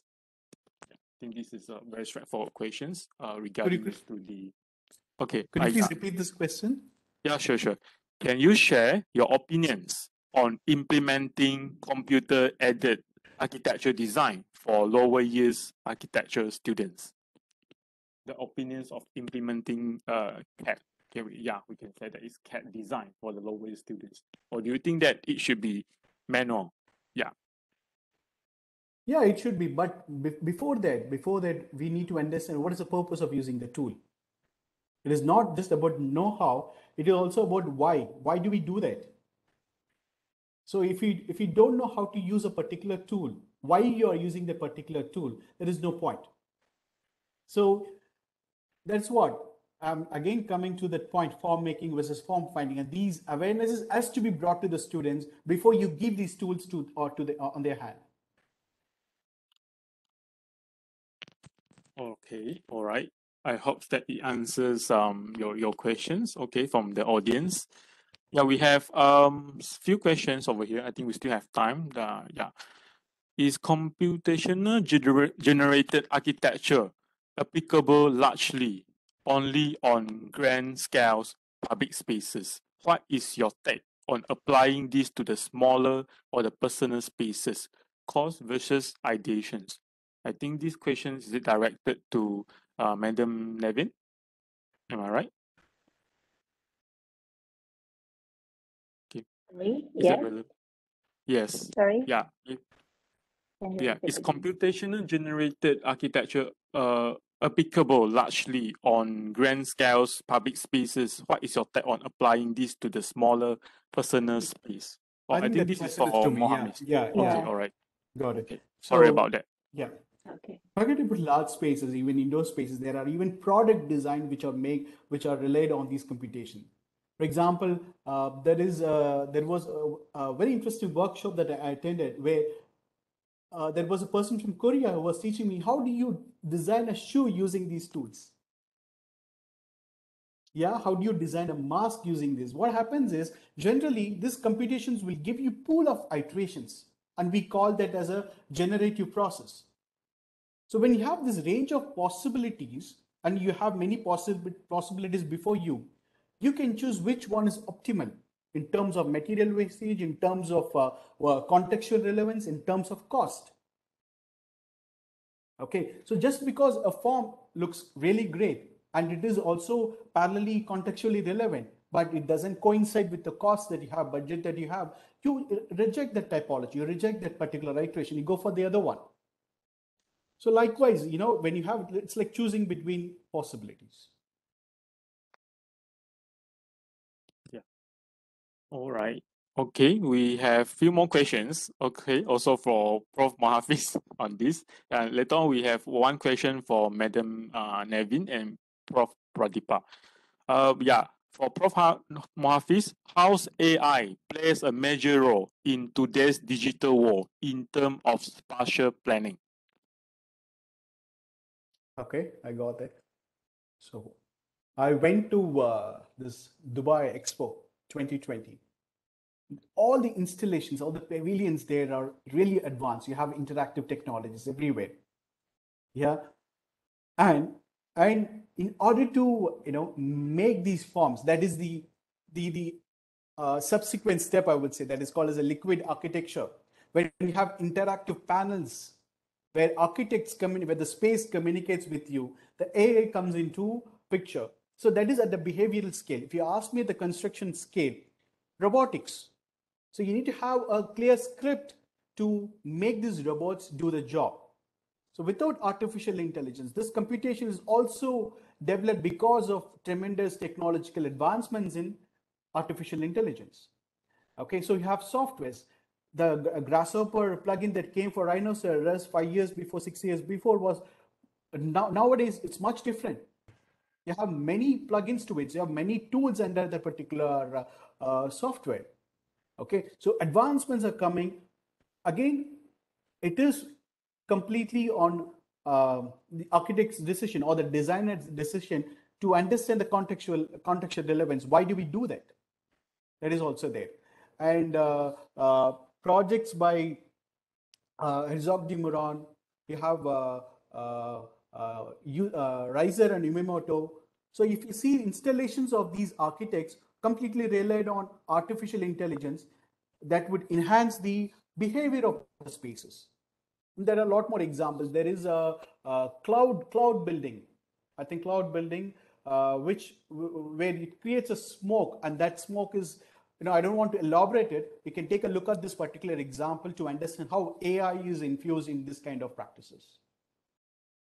Okay, yes. And one more thing, there was also, we have Neri Oxman, who currently heads MIT Media Lab, who works on intersection of architecture, biology, and technology. Okay, and undoubtedly you will find there is it's a proven fact that there is a symbiosis between the form and its behavior in nature. In nature, I'm talking about. You take a leaf; it is a direct link between the shape of the leaf and the performance that the leaf generally perform. And we are slowly moving towards an era where we are trying to learn from nature and trying to convert that into technology. So when you learn from nature, we also need to be equipped with different tools, different facilities that would enable us to create curvilinear shapes. Because in nature, you will find mostly curvilinear shapes. There are no rectilinear shapes. Okay, and it's high time we need to include these advanced design process into it. Thank you. Yes, exactly. I think this is a very insightful kinds of the explanations. Okay, from Prof. Mohafiz. Okay, I hope the answers the questions of the audience. Okay, for now we have another questions for Madam Nevins. Okay, to consider another perspective for the benefits of marginal people. Have you ever researched on any public facilities for them? It seems to be a new urban vernacular. Yeah, Madam Nevin. Okay, I'll try to answer. So actually, I never done the research for marginal people before, but I have engaged into a community engagement for them. So it was in 2016 or 17, I forgot. So how me and my team making like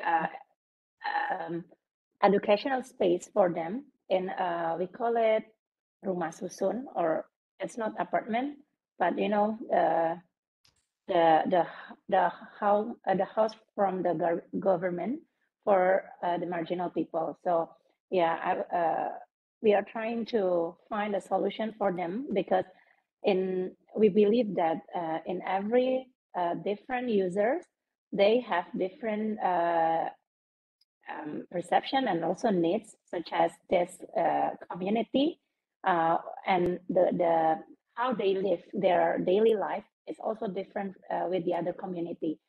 So yeah, based on that activities to produce a space for them, we did like a focus group discussion before we build the space for them. So through from that FGD, we concluded that what actually their need for the space for the, like we call it not educational space, but it's a play space, but consists of education activity and something like that, that they can engage into the activity as well. So yeah, we try to research on their needs and also their behavior and about their perception of their space, and also how they live their daily life. And then from that study, then we translate into a space. All right. Yeah. Thanks, Madam Nevins, for the process, to explaining about the process to designing for the marginal peoples. Okay, I think that is should be very interesting. Hopefully next time we're able to hear from you regarding to this topic. Okay. Yeah. Another questions also for Prof. Mohafiz. Okay, Prof. In what stage does the design process is most critical in parametric? Is it efficient from the initial or ideations, or later during the detailed design only? Yeah, Prof. Okay. So what happens is these digital tools generally offers you a world to conceive, a virtual world basically, to conceive objects or to conceive forms which are beyond human limitations. Okay, so but what is the starting point and what is the core of the idea you have to ideate? And to communicate, if you have many people around you, you cannot sketch it on a sheet of paper and say this form looks that side this way and there is a fluidity in this way. So for that, you have to make conceptual diagrams. You have to rely on these tools to make conceptual diagrams on digital screens. Okay, so this is basically you have something in your mind. Only you have that nucleus, you will be able to bring that into a virtual world. But to communicate, it cannot be communicated through a conventional drawing. It cannot be communicated through words. So you need to have a conceptual model using this technology. But only when you communicate these intricacies of the complex geometry that you create, then the design development happens, advanced design development happens, that comes afterwards. So why do you use that is also my answer. Okay, it is not about any stage you could use, depends on the complexity of the geometry. Yeah, exactly. Okay. All right. Thank you, Prof, for the explanations on that. Yeah. Shall we have Prof Pradeepa? Okay, there's one question to Prof Pradeepa. Prof, in designing auditorium or closed space, acoustic plays an important role, but are there any other aspects that need to be taken into account? If Prof Pradeepa is here. Could you please repeat again? All right, sure, Prof. Okay, Prof, the question sounds, in designing auditorium or closed space, acoustic play an important role, but are there any other aspects that need to take into account?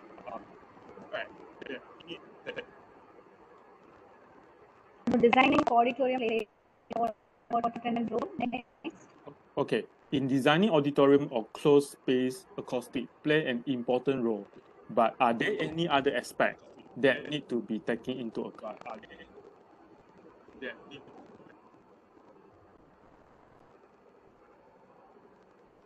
Prof, can you get the questions? I'll link the question in the chat box so I can see Okay. and answer it. All right, sure, Prof. Okay. Yeah, a moment, please. Whether the design of the auditorium plays an important role. Next, what is it? Is there any other aspect that need to take into account? Yeah, Prof. Is there any that need? Okay, Prof, I have posted in the chat box. That need to be taken into account. Yes. Yeah. See, designing of auditorium plays. Other aspects is whatever the parameters I have explained, like reverberation time, definition, speech transmission, and relative fraction. These are the other parameters which is apart from the reverberation time you have to consider for designing of an auditorium or multi-purpose hall.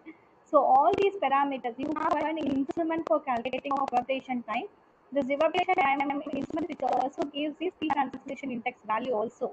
But for calculating for the other parameters like the clarity and definitions, you can go only with the simulation model. But there are two instruments which are into account to calculate clarity also. But other parameters you can go only for the simulation model, and based on this simulation model and also testing and training of the other auditoriums, we can also go with the machine learning algorithm by using neural network analysis procedure.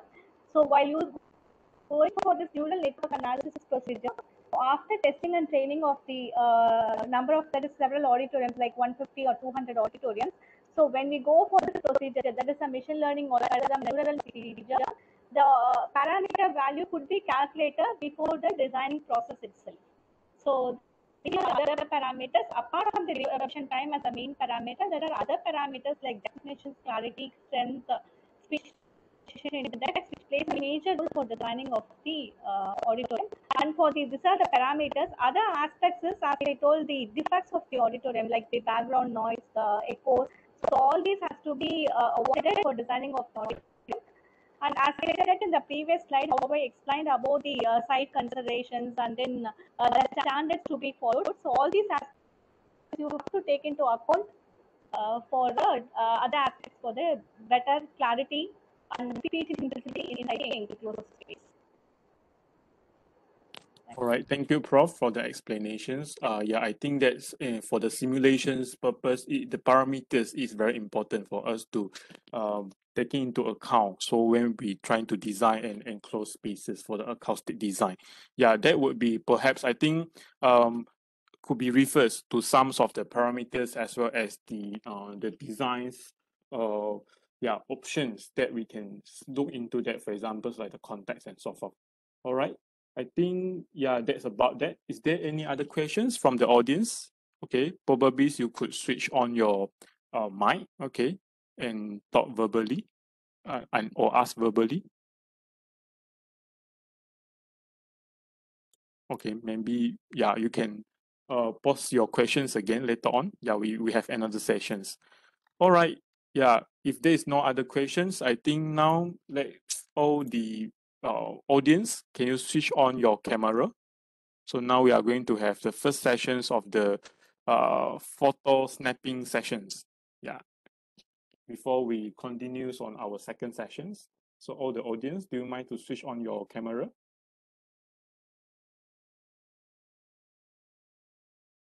All right. So it's like a break session, since this is not a physical session. So yeah, probably photo taking might wait.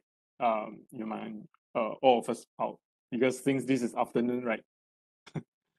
Okay, are you ready? Okay, 1, 2, 3. Okay, we have few pages here, so I shall take another shot. So next screen. Okay, 1, 2, 3. Okay, all right. Yeah.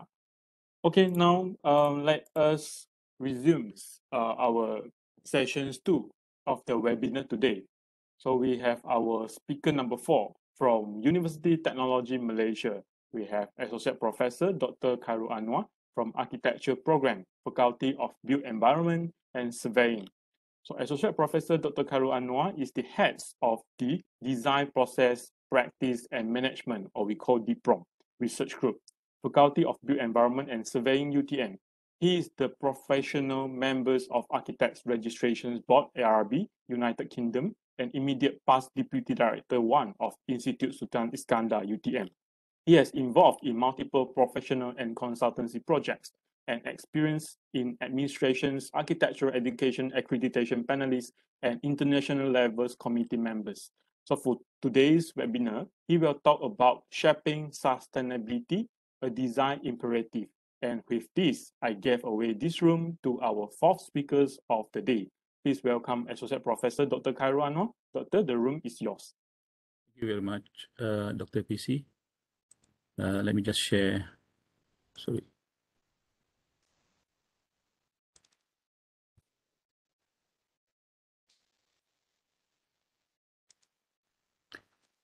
I hope you're seeing this, all the audience, yeah.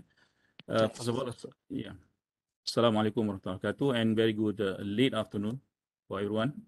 And my name is Khairul Anwar Muhammad Kaidze, and I'll be talking about a topic named Shaping Sustainability, a Design Imperative. All right. Okay. This is a topic that probably most of you have heard of and probably are aware of. But I gather that many of us, most of us, are actually require a deeper understanding of what sustainability and sustainable development entails. The word has become rather ubiquitous. The word sustainability and sustainable development, to the extent that perhaps people are freely using these words, and perhaps with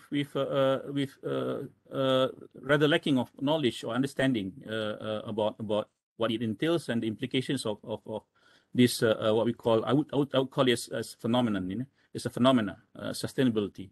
Right. We have many references for SD, sustainable development or sustainability. But by the way, there are two different meanings. Yeah.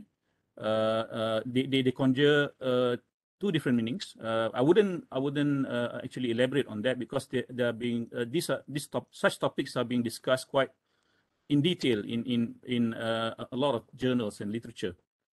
So going back to the idea definition references of SD, one of the leading definition is about development that meets the needs for current generation without compromising the ability for future generations to meet their needs and aspirations, right? And then we have another definition that actually advocates maximizing net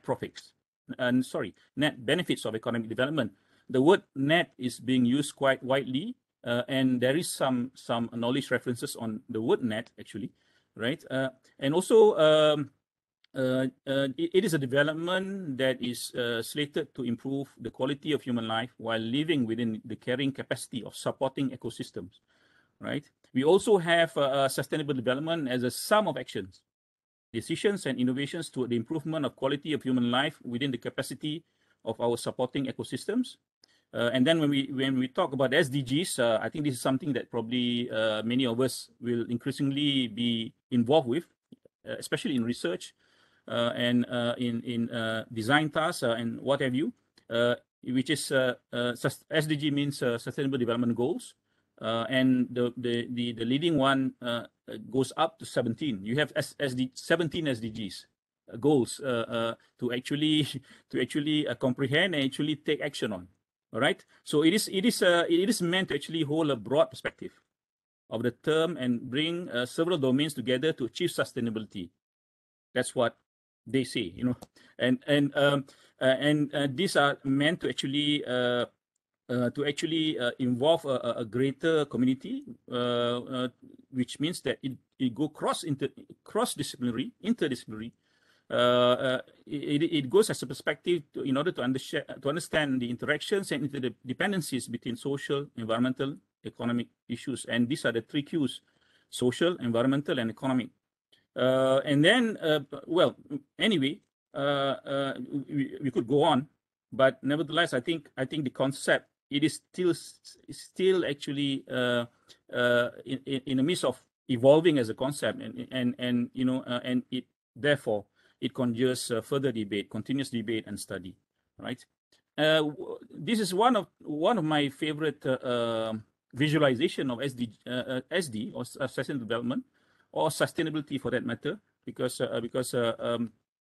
it does give a general grounding on what we are talking about. You see many parties trying to visualize sustainable development. So the most the latest and probably the most amenable to of all the visuals that we have, or diagrams that we have, is perhaps the one in the last one, which is the classic dimension of sustainability.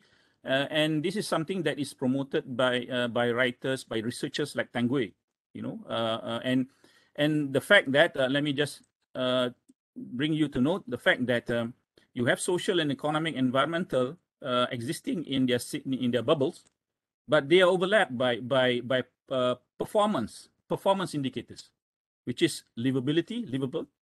That is between social and environmental, and then you have viability, where you combine the economic and environmental together in certain initiative, while socio-economic factors they usually resort to measures of equity or equitable. You know, so this is something that I think we need to take note of, because otherwise it is the in-between spaces, the interfaces between these three parameters: social, economic, environmental. Okay, I guess you might be asking how relevant will this be to design and architecture in particular. All right, this is how the United Nations and how various authorities throughout the world would like to envisage when they are being considered as acting upon sustainability issues. So we have such SDG 17 indicators where they can map out into several ways or matrices, you know, and indices, right? I wouldn't go detail on this, but the fact that I think you are aware of the SDG 11, which specifically states sustainable cities and communities. That is goal 11, and they have a sub index lead all the way, you know, to probably increasing by this time. You know, so we have other authorities, stakeholders that then try to devise further index, you know. So for example, like City Prosperity Initiative Index, where they come up with CPI, CQI, and many sorts of indices, you know, that goes about to measure the efficacy of sustainability initiatives that's being put all throughout the world, right? These are based on the is anchored on the United Nations Sustainable Development Goals. Yeah, so far so good. Yeah, all right. And also you have a matrix that has been devised solely to actually measure and also to actually assess and evaluate. Well, they are numbers. They are right policy driven, but they are numbers that stipulates the achievement of relevant targets and so on and so forth. Right. Plenty of diagrams that we have seen denoting the extent of how sustainability and sustainable development has been what do you call it, has been embedded in policies and so on and so forth. Right. Just to be a bit more detailed, SDG 11 stipulates targets and the indicators. Right. The point is here. The point I'm trying to make here is not the indicators, the indices. Just watch over the right-hand side image, which is part of an urban conurbation that actually clearly sets out the face or the physical aspects of urban development, and therefore one that we would assume would affect greatly the lives of people, right? It is a clear indicator of how cities are actually evolving, and how the cities are actually sprawling, shrinking, and how cities are actually experiencing so many challenges to the fact that, you know, due to gentrification, for example, you might have the shape and form, the morphology that you have, that you see in the image. All right. So this is the effects, the impact of development that somehow is not mentioned or could not be mentioned in any of these policies or guidelines or what have you, right? It doesn't appear. For example, does SDGs indicate the extent, the nature, or characterize the nature of sprawling? It doesn't, because sprawling urban sprawl is the effect, the impact. So in other words, what you have here, action taken without the thought, sometimes perhaps without the awareness of the implication that you will create. So let me give you further images, and each of these images tell you more differentiated stories. And you do not have to resort to the extent that you apply scientific methods to actually understand what is happening here, because I think by large body of knowledge we have at this stage, we can actually know and detect and feel and empathize what's happening in these cities. What is happening in cities, especially in urban areas. And do you notice that the image on the left hand bottom side is actually the emergence of an unintended high-rise skyscraper? Whereas we are well known, especially in Malaysia, we have the emergence of unintended high-rise in slums. That probably parallel the intended development of high-rise. For example, you have across the world in established cities, in Kuala Lumpur we have plenty of what do you call that, world-ranking high-rise offices, but not to the extent that we have the image that we have of the slums in the left right-hand side. Okay, sprawl is an impact to see and observe and consider. You don't need to find it, you'll see it. All right, you don't need to find it, you'll see it. The moment you drive out of your town, you'll see it. In fact, you do not need to go to drive out of your town. Just move out of your house. You will see sprawl. It is evident, and to the extent that one of the researchers which I've read, is writing the fact that you probably currently the most important study is probably impact analysis. The first thing that comes to mind is probably impact, because it has come to our doorstep, the impact of what has been served 10 years, 20 years, 30 years ago, right? So let us not ponder further about this, but we are aware of this very much. Okay, now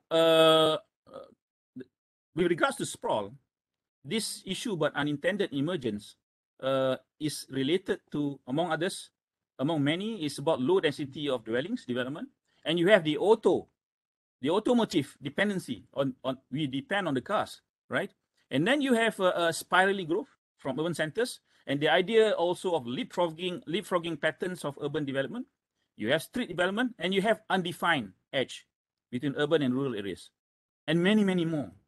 Okay, but one interesting thought by Torrance and Alberti, they were saying that sprawl can be characterized by poor accessibility because opportunities are themselves partially separated from other opportunities.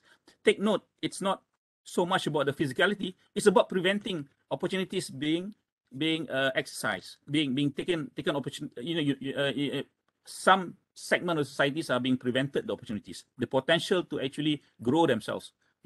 So I think this is a very crucial issue that is more in line with what we call as equity, right? It's a socio-economic development that somehow it does not transfer itself, does not manifest itself in all these SDG, the sustainable documents, right? So we have to take note on this, right? And also, I think this is a very important fact, the fact that what do you call it?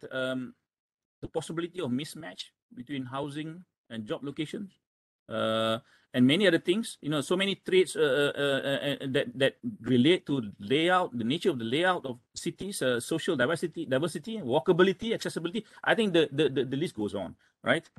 And also other challenges that we face: air pollution, pollution of all sorts, inadequate facilities, inefficient street layouts, inflated costs of public transportation, well, caused by public transportation. So we have transport-oriented development coming up as a justification for development, right?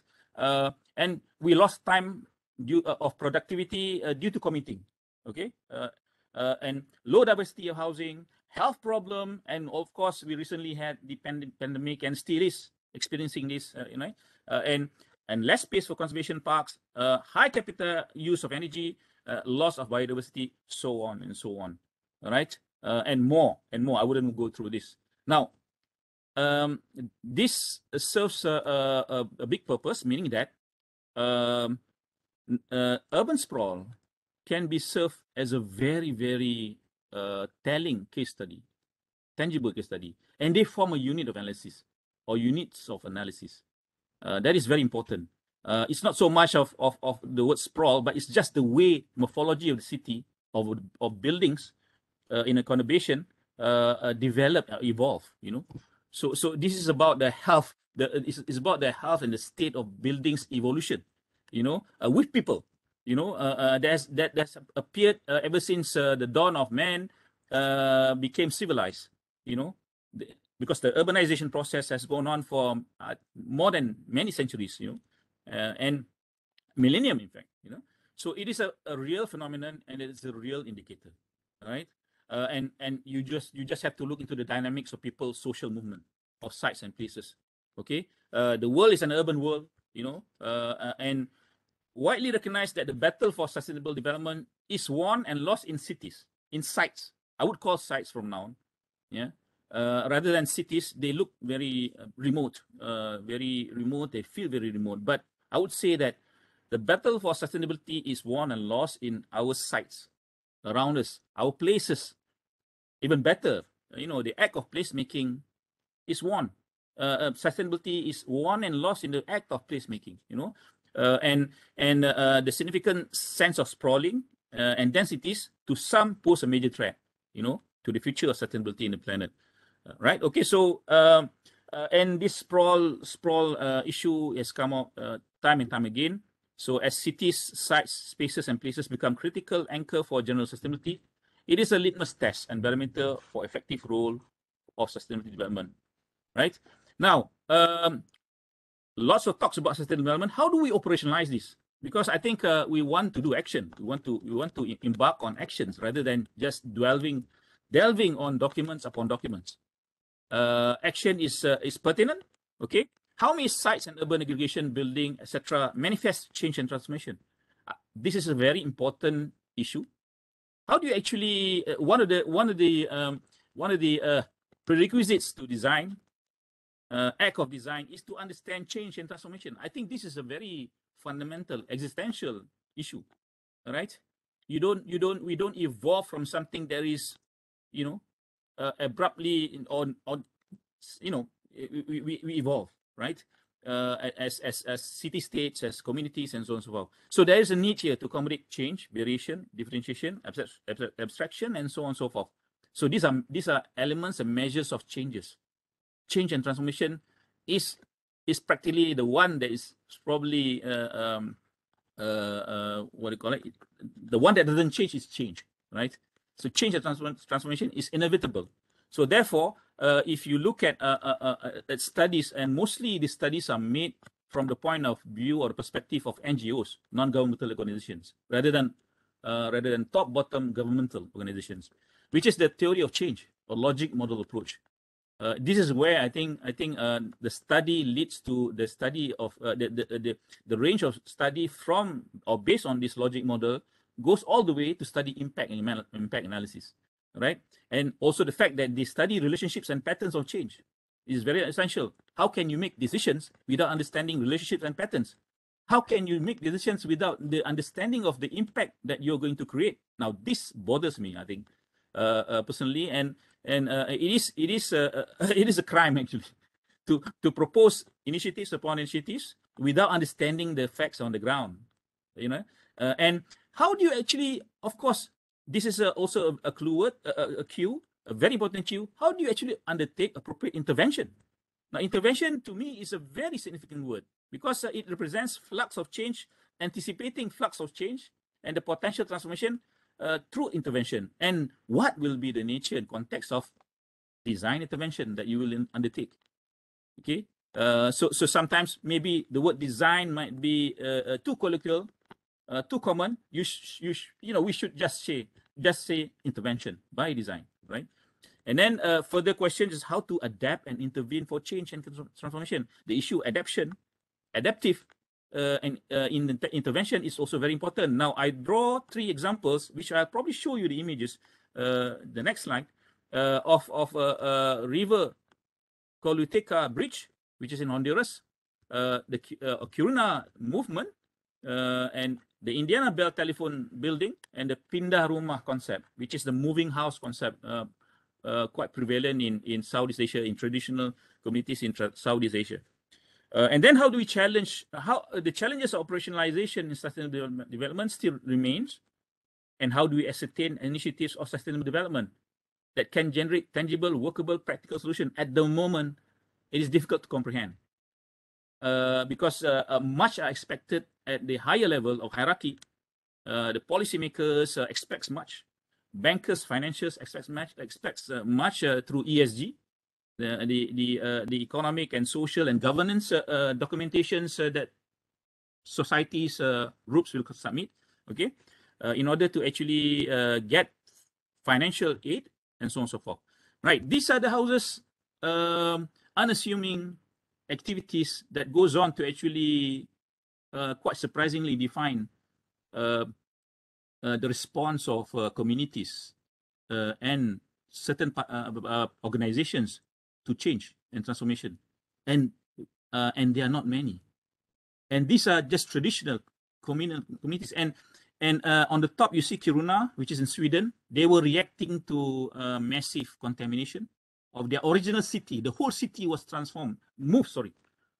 Okay, and then Indiana Bell Telephone Building was shifted 16 feet to the south, and then 90 degrees turn and 30 feet to the west. This building you see in the left corner, right hand side, is actually shifted in 1929, and it was done at ease, relatively, compared to how could you move such a bulky, massive building by these specific coordinates, at ease, and it was done in probably a short time in 1929. Okay, it is a response to some changes, and also of course finally the idea of Pindah Rumah. As you can see, a group of villagers basically got fed up with the location of the current house. They just moved elsewhere. So I think this is something that should make us ponder, because at the moment we are probably digging up things that sometimes too overbearing for us to actually live with, Okay, the idea of intervention was first mooted by Donella Meadows. She was basically saying through her characteristics, 4 system characteristics, which she called leverage points, is basically to ask, where do we intervene? How do we intervene? I think we never sort of ask this question because the fact that since change and transformation, or change rather, is inevitable, you should ask next, how do you intervene, or how do you design? So the nature of intervention covers many aspects of many dimensions. One of them is system. When you change, when you design, design basically is an act of intervention, whichever way you look at it. You would design, for example, adaptive reuse for a heritage building. It's a form of intervention, although not flashy design like Zaha did, okay? But it is a form of intervention that makes you ask, where and how do I design? How do I know that it's the right place where and how do I intervene? And how do I know it's the right way, the right approach? So Donella Meadows, the late Professor Donella Meadows, got it on the spot. And she's just asked an anchor question on how we deal with our lives, especially we designers, architects, and what have you. Okay, now we come to this agency of design. All right, I would call them agency of design because design contrary to many understanding, is a discipline and science. I know that we have many schools of architecture that pride themselves as being one that undertake the education in the discipline and science designs. Well, none of the school architecture does that. I would like to assert that, because everyone, going back to the definition of design, everyone designs who devise courses that aim at changing existing situation into preferred ones. It's a futuristic act. You are changing from one point to another. Therefore, you need to know where to leverage, how to intervene, which point. All right. This is a skill. This is a discipline. This is a science.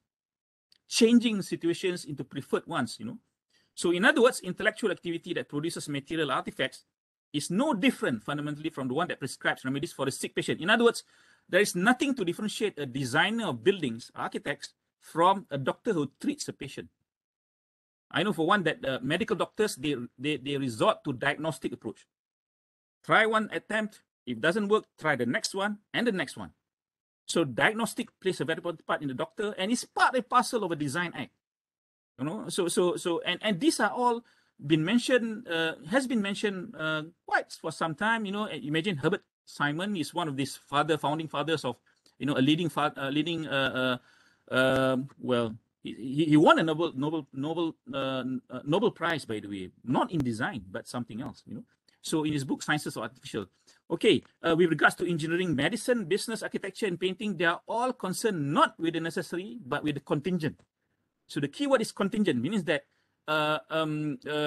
you are not concerned with how things are, but how they might be, what ought to be.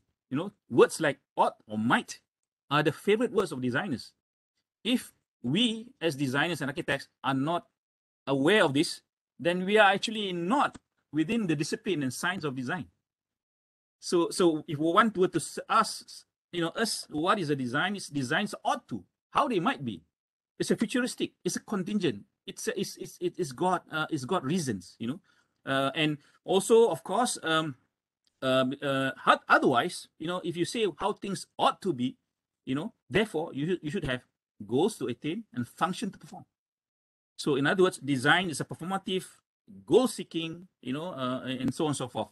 And in the process of doing that, there are so many trade-offs, because we are like swimming in the sea of so many challenges, and we've got to trade off these challenges or variables, I would call it. Another thing is that the central task of natural science is to make wonderful commonplace and to show that complexity. Now, this is our forte actually. Designers are supposed to be adept, to be skillful in dealing with challenges that relates to complexity. What is complexity? It has even got its own definition, but I wouldn't want to say here. But it's part of the discipline, and correctly viewed is only a mass of simplicity, meaning that a designer overcomes complexity with simplicity. If designers and architects have not come to this competency, you're not yet a designer. And the fact that you do that in order to find pattern hidden in apparent chaos. So it's like a probe.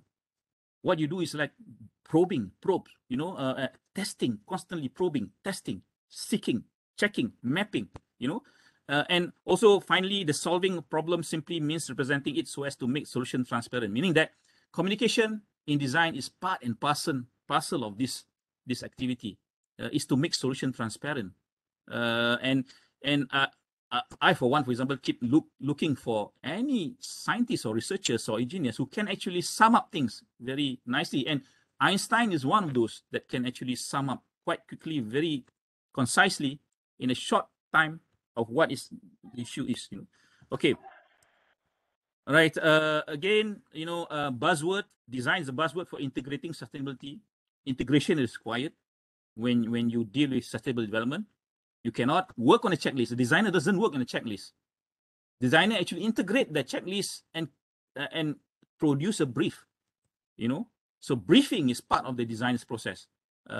And the adoption of design methods by different disciplines may be weakened without detailed knowledge of its attributes and potential. I take note, that detailed knowledge of design attributes and potential is necessary. Otherwise, we'll be working and walking in the dark. design is further attributed to the addressing complex and open-ended problems, as you mentioned before. And this is when cities are seen as complex systems for us to intervene. Remember Jane Jacobs?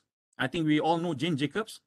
Only until now I realized that actually Jane Jacobs, despite the fact that she was a commoner, she wasn't an architect, she wasn't a planner, or she wasn't a lawyer like such, you know. But she, all throughout her discussion, she was actually talking about cities as problems of organized complexity, which to her meant dealing simultaneously with sizable number of factors which are interrelated into organic whole. I was quite surprised because this came out from Jane Jacobs.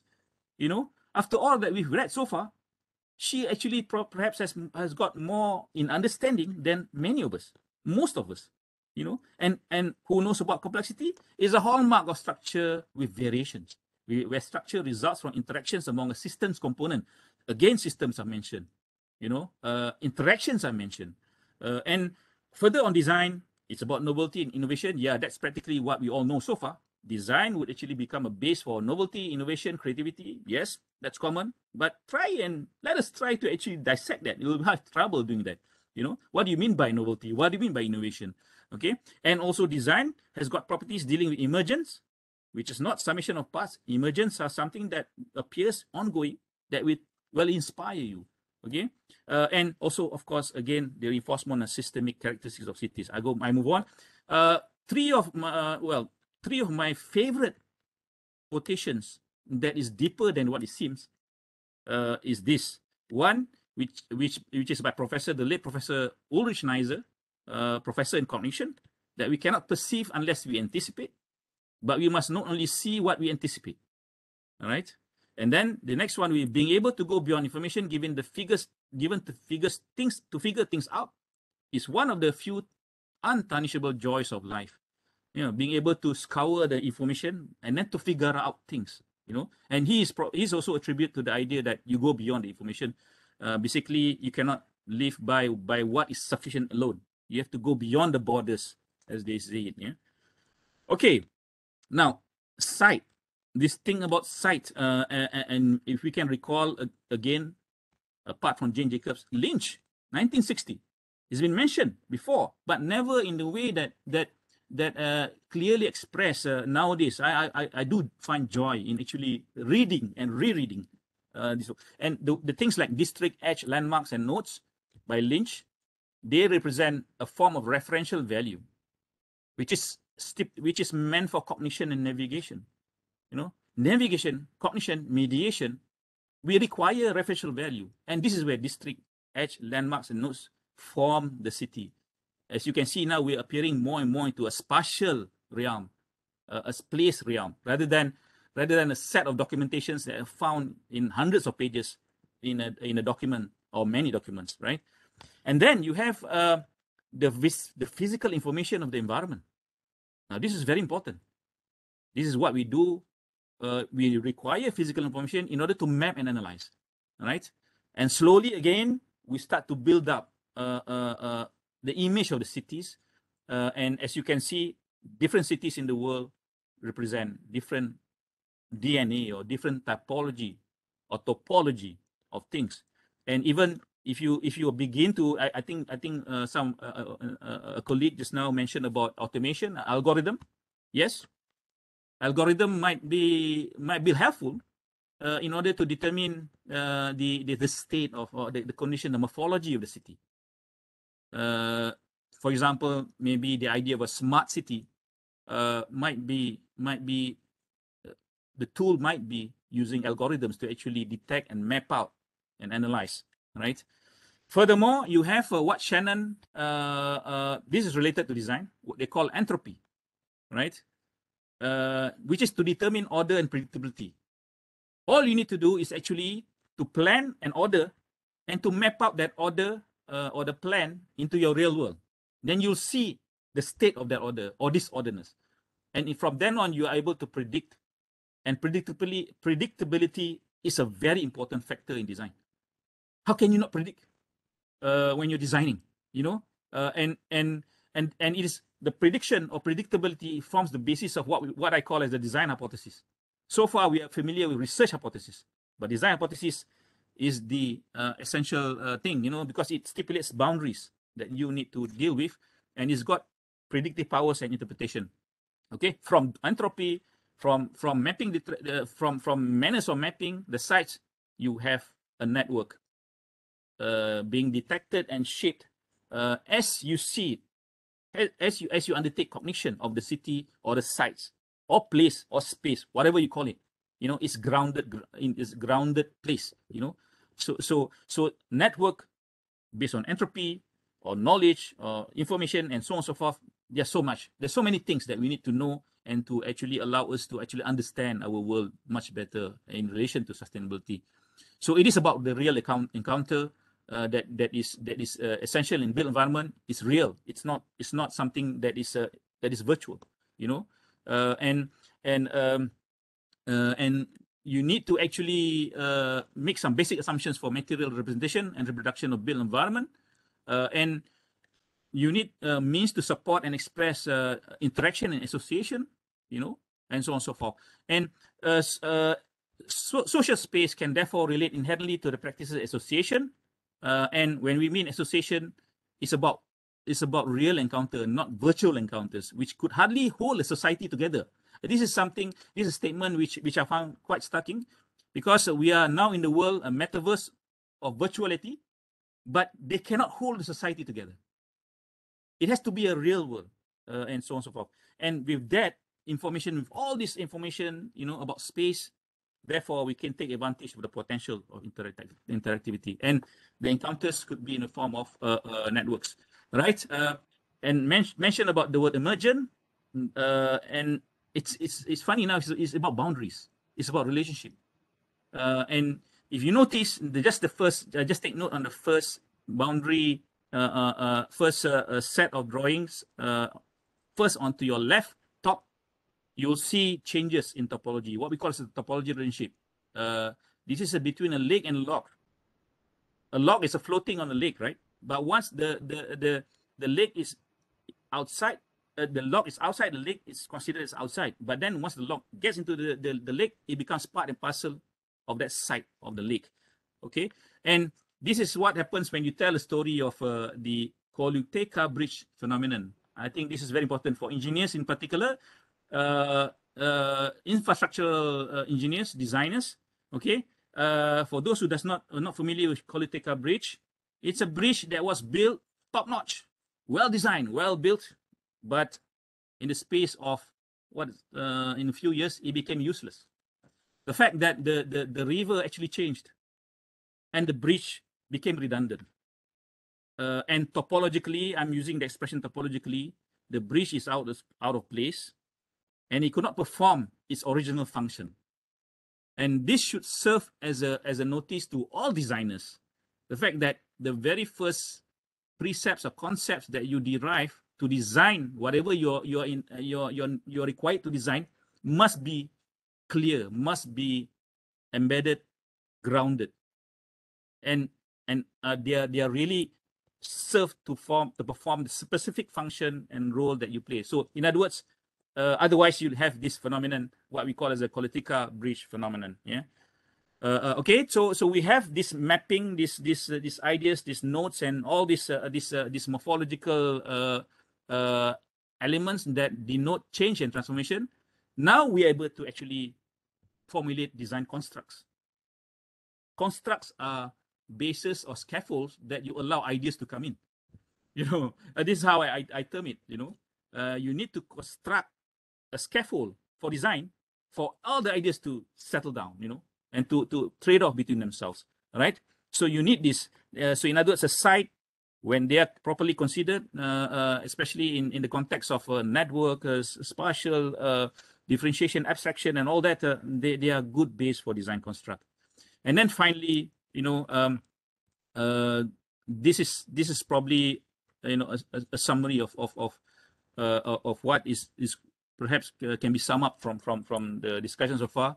And I would say that this is only an early concept and an early idea of what has been observed throughout the studies and research and observation, and you have whereby design might be considered as a gambit for sustainable development. For those who are not familiar with the word gambit, is an instrument to actually guide your process, and you have movement two ways. You have two parallel movements, but they go different. They go either ways, right?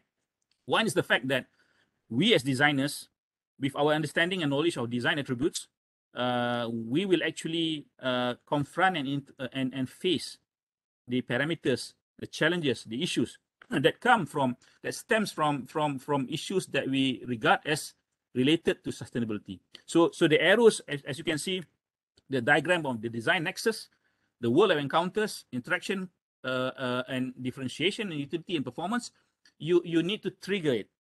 That's why a design would actually involve probing. Design would actually involve modeling, because you need to trigger. You need to trigger the anticipation. You need to anticipate. Therefore, you need to construct an anticipation framework. So as it goes forward, so does it meets up with all the issues, the problems, the variables, the indices, the metrics that comes along. And it is the clash of this where we call design nexus, or the world of encounters, that would allow us to anticipate and perceive, and not to only see what we anticipate, and also to go beyond information. And it's like a pathfinder. And for another word, design, I would call it one that seeks the clear path ahead of everyone else. So when we say design as a goal-oriented process, it follows the argument that design goals are generally incomplete. That's true. We deal with an incomplete world because we need to rush. We need to come with the first MVP, the first what do you call it? The viable product, the most viable, the earliest viable product. So the briefs are incomplete, the goals are incomplete. So therefore, we have to orientate ourselves. And as we orientate ourselves, then we are able to actually encounter emergence of new concepts, requirements, specification, that emerge from interaction. The place in the middle of this diagram, which is the design nexus, right? So an emergent design concept that appears, it mobilizes and triggers further design actions. So I think just as sums up nicely at this early stage of how we actually could actually advocate an attitude towards design, and of course there are many more detailed outlines of this. I would say that if given the second chance, would go for the next talk on the attributes and also the way that the design encounters all these challenges. All right, with that, I think thank you very much, and over to you, Dr. PC. Okay, thank you very much, Associate Professor Dr. Khairul, okay, for your comprehensive and interesting topics. Okay, so yeah, we have some questions over here. Later on, I think we will mention it in the final sessions. Okay, so all right, so now we go into our last speakers of second session today, Associate Professor Dr. 𝒔𝒂𝒔 from 𝑰𝒏𝒂 University, Thailand. Okay, let me introduce Associate Professor Dr. 𝒔𝒂𝒂 first. Okay, he received his PhD in University of Sheffield, England, UK. He is the immediate past deans of Schools of Architecture and Design, 𝑰𝒏𝒂 University. He is actively involved in various research and publications, and also the recipients of multiple awards in research and competitions. His areas of expertise includes architectural design, thermal comfort, building science, vernacular architecture, community participations, and artificial intelligence.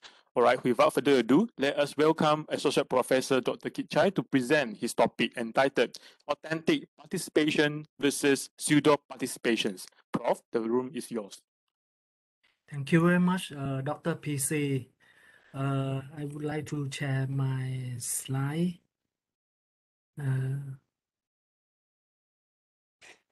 Right. Okay. Actually, this is this topic of participation is come from my new lecture review that I try to explore into a new area of research. Formerly, I have been research on thermal comfort and especially in the transitional space. But now I have an opportunity to explore another subject. And now we try to do the literature review, and this is a part of my incoming ongoing paper that's to be published very soon. I call it authentic participation and pseudo participation because of one of the reasons that we have found before that we know that many research in the field we involve the participation method, but how can we ascertain that our methodology is quite correct to the research outcome, and can we expect it to have a result to be applied in the real situation that's to be useful for our subject that's we go into the field. That's one of the topic that I would like to explore. The first slide is come from Einstein, which is quite famous for the participation design. This is a poster in her paper. It's calling that a French student poster, which in English translated into I participate, you participate, he participates, we participate, you participate, then they profit. That we can see that so many people have to get involved into a project design, and after all, everybody can get profit. So first of all, I would like to explain what is the PD, or participatory design. This is an approach of design which involves many stakeholders. When we call stakeholders, it means so many people, and in the past, we mean just only involving people. But in the contemporary, or maybe in the future, we can see the stakeholder have involved in a larger area of people. We involve many stakeholders in the process, and especially. And another thing on the definition is the object of design, whose object of design, which is belong to the needs of several customers and other partners. We call all these customer, that's all the partner that into our research is community.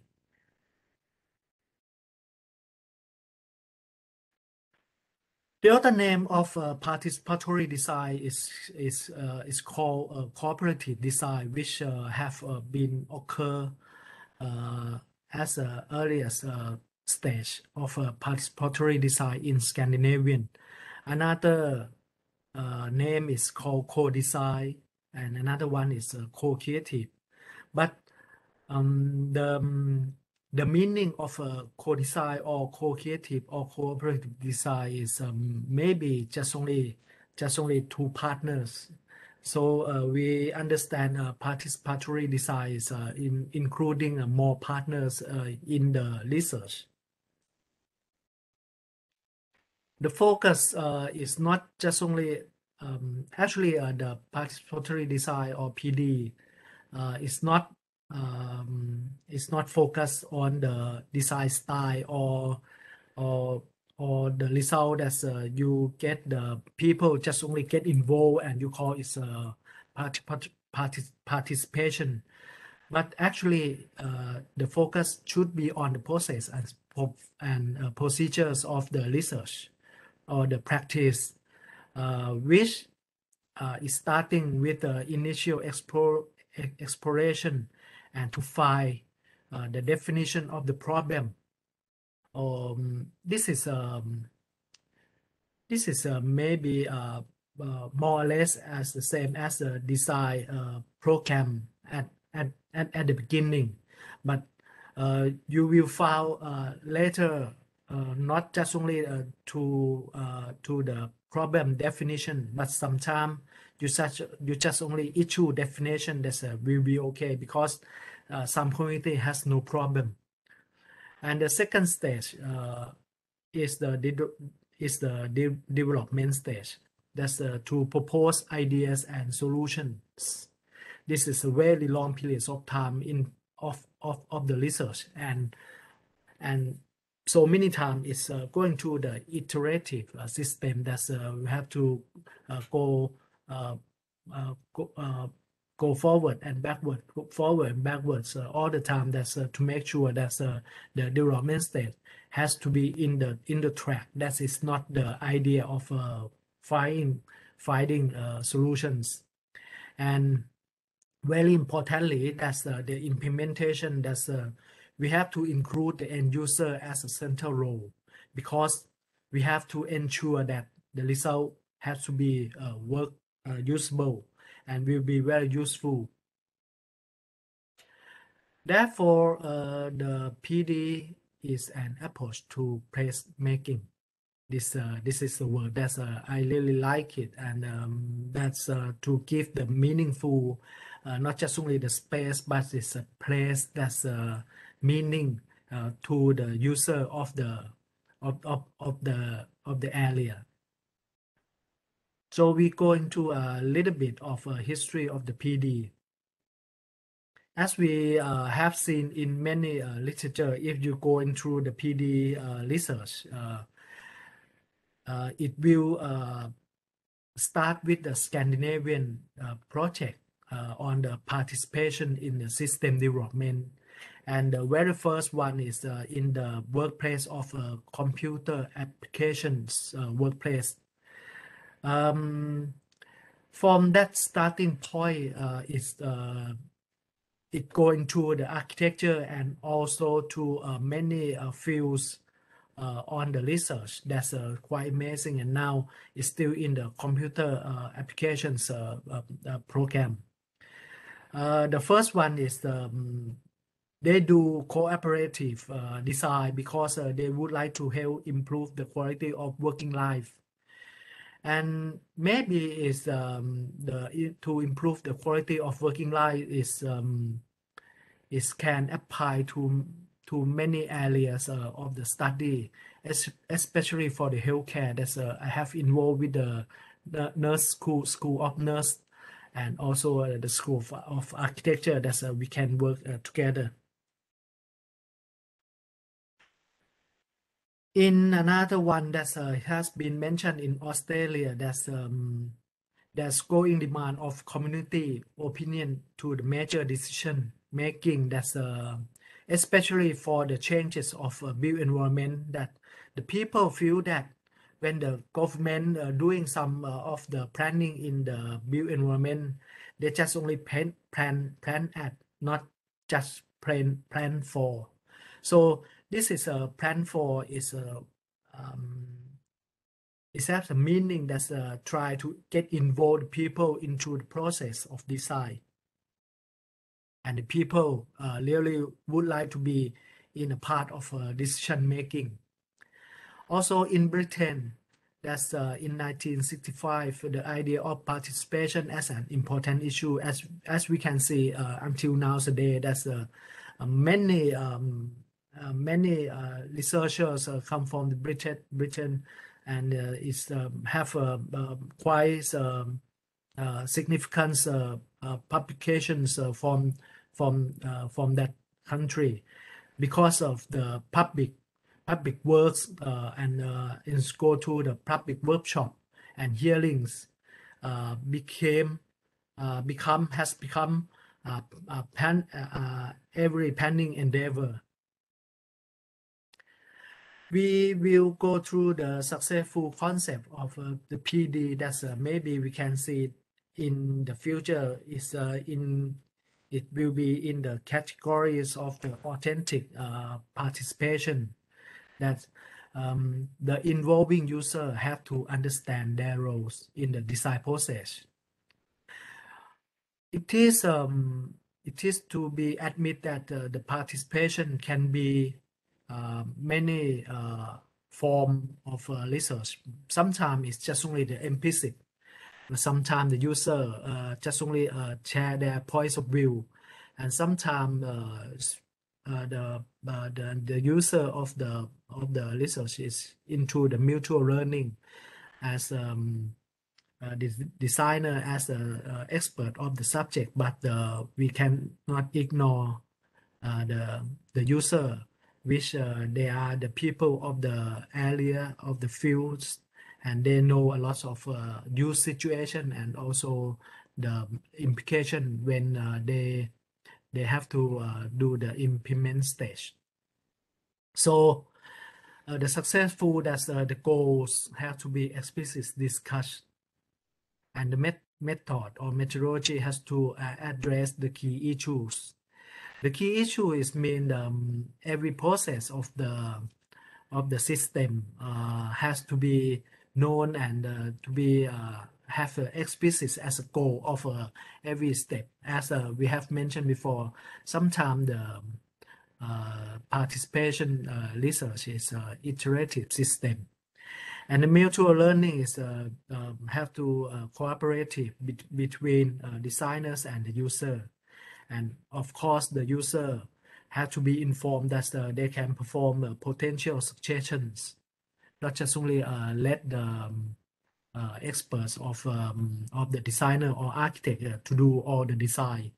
And most significantly is the user have to be the decision making.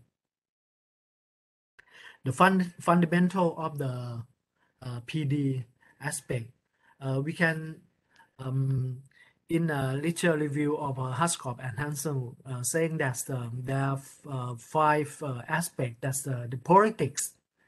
We admitted that PD project has to concern with the politics aspect, because the people who are affected by a decision should have an opportunity to influence it. That's we would like to count all the people into our research. And the people itself play critical roles in the design by being expert in their own life. Of course, this will be the expert of the subject. That's if we are doing the built environment, the architect maybe will be the helper or the designer of the program. The context or the use situation is the fundamental starting point for all of the design processes, because we have to understand that where are we going to do participation work, and also the method and the mean for user to gain influence in the design process. This is a very important things. One that you have to, it is very important that to not get lost into the iteration process. That's to understand which state or which try to use which one the goals of methodology, and of course the product of the participation is to improve quality of life. Okay, now we will go into some of the development in the architectural practice. We would like, I really would like to show this quotation by the DiCarlo in the 1970s.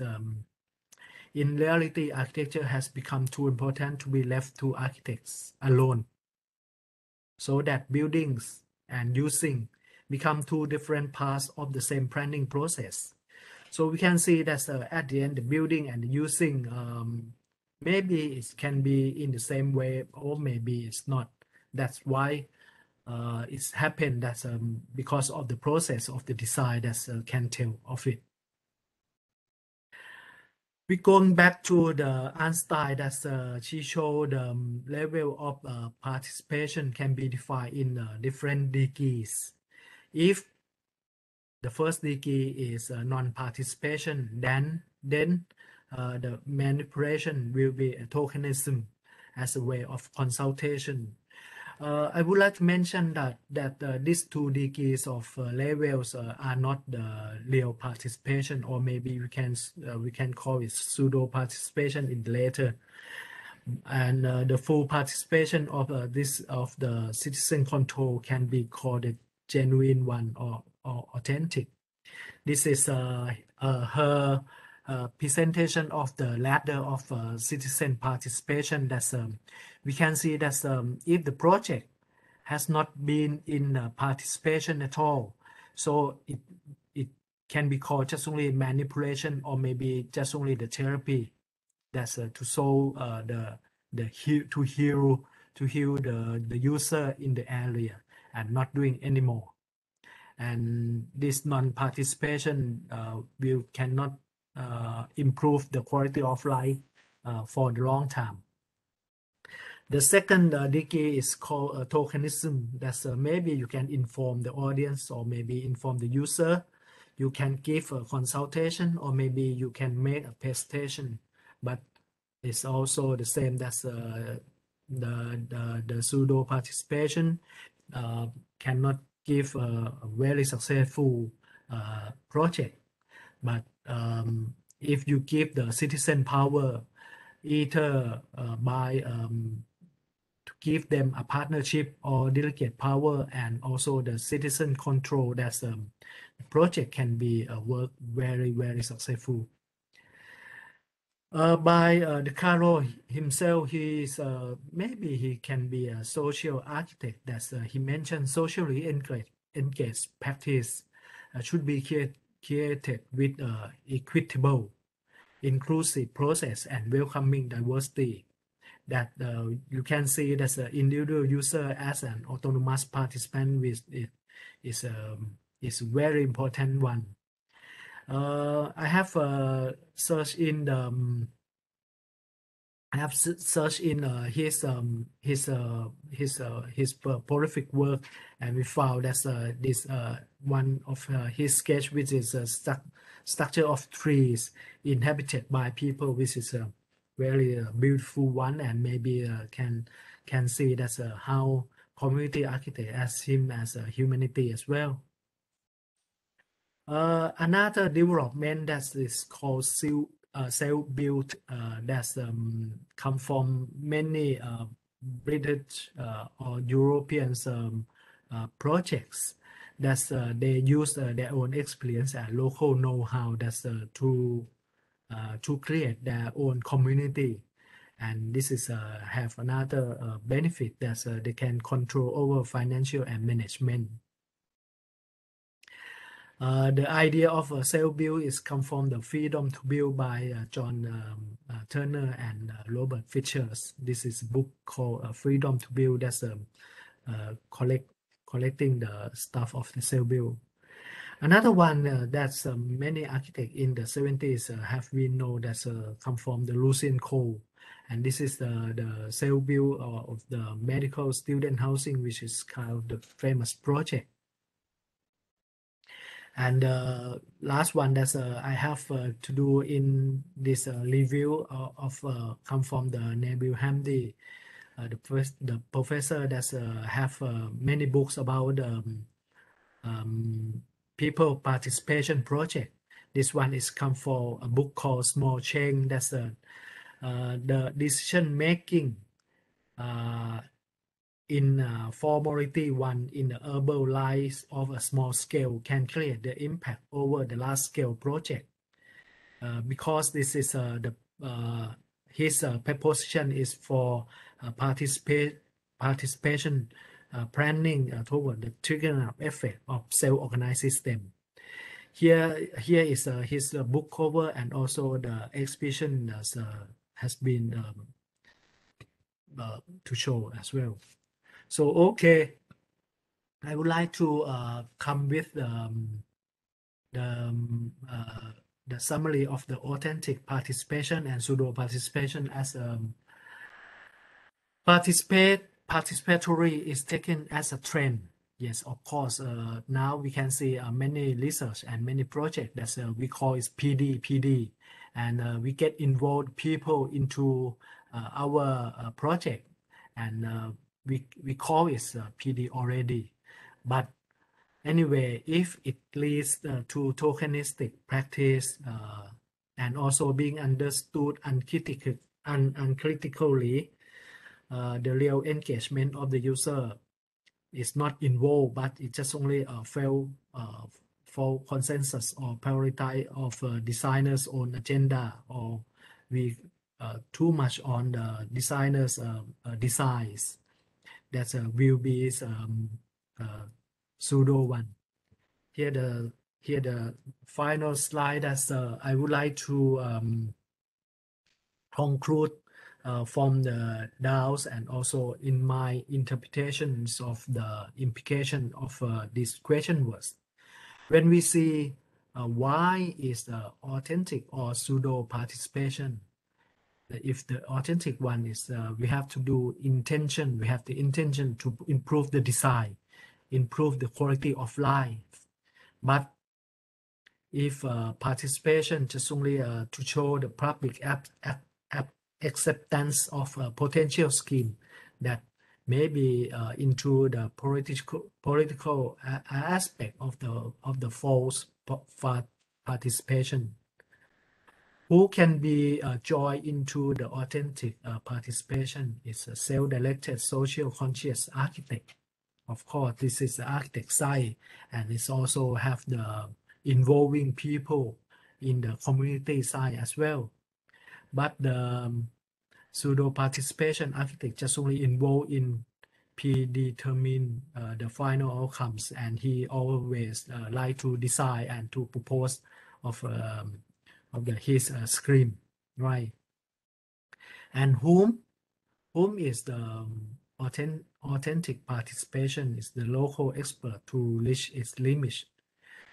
Actually, they as they're in their community, they know how much they would like to gain and what is the real problem of the real issue of their community. But the pseudo one is you always collect the professional experts to take over. The methodology of how can be the authentic one is you have to be an open-ended, community-led, and let them have a decision-making instead of a passive consultation approach, which it's not just only the real problem or the real issue of the community. Another question was that I use is the method of which benefiting the result, and also we compare with the method focusing on making engagement inclusive, transparent. And finally, if we as an architect we try to do an authentic design process, we have to be with the participation design, or we can call it a design with community, not just only the duty to consult or design for community that you can do by your own. This is just only a very brief lecture review of my research, but before I will go through my final research in community with the local enterprise, with the community enterprise of the mud spa in the southern of Nakhon Si Thammarat, which they have a mud spa, and they go into the they go into the sea and to find their local food for to entertain the guests that come to visit their community. That's maybe I will show is in the later discussion. Thank you very much for joining me this. Thank you. Thank you very much once again, Associate Professor Dr. Kit Khai. Okay, I think this is very interesting and very critical for us to look into these scenarios on both the authentics as well as the pseudo's participations. Okay, yeah. All right, so I would like to thank both speakers from session 2. So now I would like to open up the sessions, Q&A sessions. So should we have any questions, you can open your mic and feel free to ask the questions, or you can ask or type your questions in the chat box. So make sure you quote which speaker you want your question to reach. Okay, we have 2 questions over here. for time being. One is to Dr. Khairul. Okay, for Dr. Khairul, in the Southeast Asia context, to your opinion, how can we as a designer contribute to intervene in the design of architecture built environment? For example, to what extent is the use of technology and innovation in architecture as drastic applications of technology will disrupt the flows of nature? Dr. Khairul. All right, thank you, Dr. BC. Wow, it's a Okay. big question. It's an open-ended question, sort of. It's relating to technology, right? Yes. When you say technology, do you say that technology that we at our disposal in relation to design process, or technology that is a byproduct, a product of you know, our design effort? So it could be a building that is one that actually advocate technology. So in other words, I would say that maybe there are so many dimensions to the impact and implication, I think. And as you can see, even when talking about sustainability, there's so many dimensions. Well, that probably 3 is the most, you know. And technology to deal with socialization, social development, in order to come about with design, you know, products. And also the other perspective is when you you apply technology when you engage and negotiate with people. So, for example, BIM, we probably, most of us would say that BIM is actually is dealing with the production of buildings, but there is also aspects of BIM that actually relate to, that is usually now increasingly becoming more and more collaborative in nature. And also there is also BIM that also deals with generating process, which then would be relate to algorithm. So in other words, there are advanced elements of BIM in Revit, for example. I think I've noticed Revit has got the aspects on AI. That means you would actually, for example, if you have a set physical dimension of buildings, sites, whereby you need to actually devise mixed development. How would you actually fit them into a kind of a site that also is part of a neighborhood and is also part of a city? You know, this algorithm, you know, what we call as a cellular automata, would actually assist designers to actually this technology has been here for the last 30 years, I think 40 years. In fact, so in other words, in terms of technology, I would say that we are not short of it at all. It's just what the results of this technology will be, you know. So in all aspects, in all dimensions that we work with as designers, I think it permeates all over. It's so ubiquitous. It keeps advancing. No problem. I think we have no problem with whatsoever to deal and use this technology. But of course, the one that probably is still in our minds when it comes to the destruction of the environment is the ones relating to environmental. So I think research and studies that uses technology, design that uses technology that actually mediates ecologically between us and the environment would be of importance. So I think without naming any particular technology, I think they permeate all sides, you know. So I think it depends on the question whether is there any specific impact that we'll be looking into, you know. So I think that's sort of a general maybe a conclusion that I would arrive to, you know, Dr. PC. Yeah. Yeah, agree. Yeah. Thank you, Dr. Khairul, about that. I think, yeah, this is quite an open-ended questions, right? I think everyone have different views that how we're going to respond towards that. But anyway, anyhow, this is up to us on how we derive it. Okay, another question is to Prof. Kit Chai. Okay, Prof. Pseudo participation is an approach in architecture research, but what are the negative aspects of using this method today?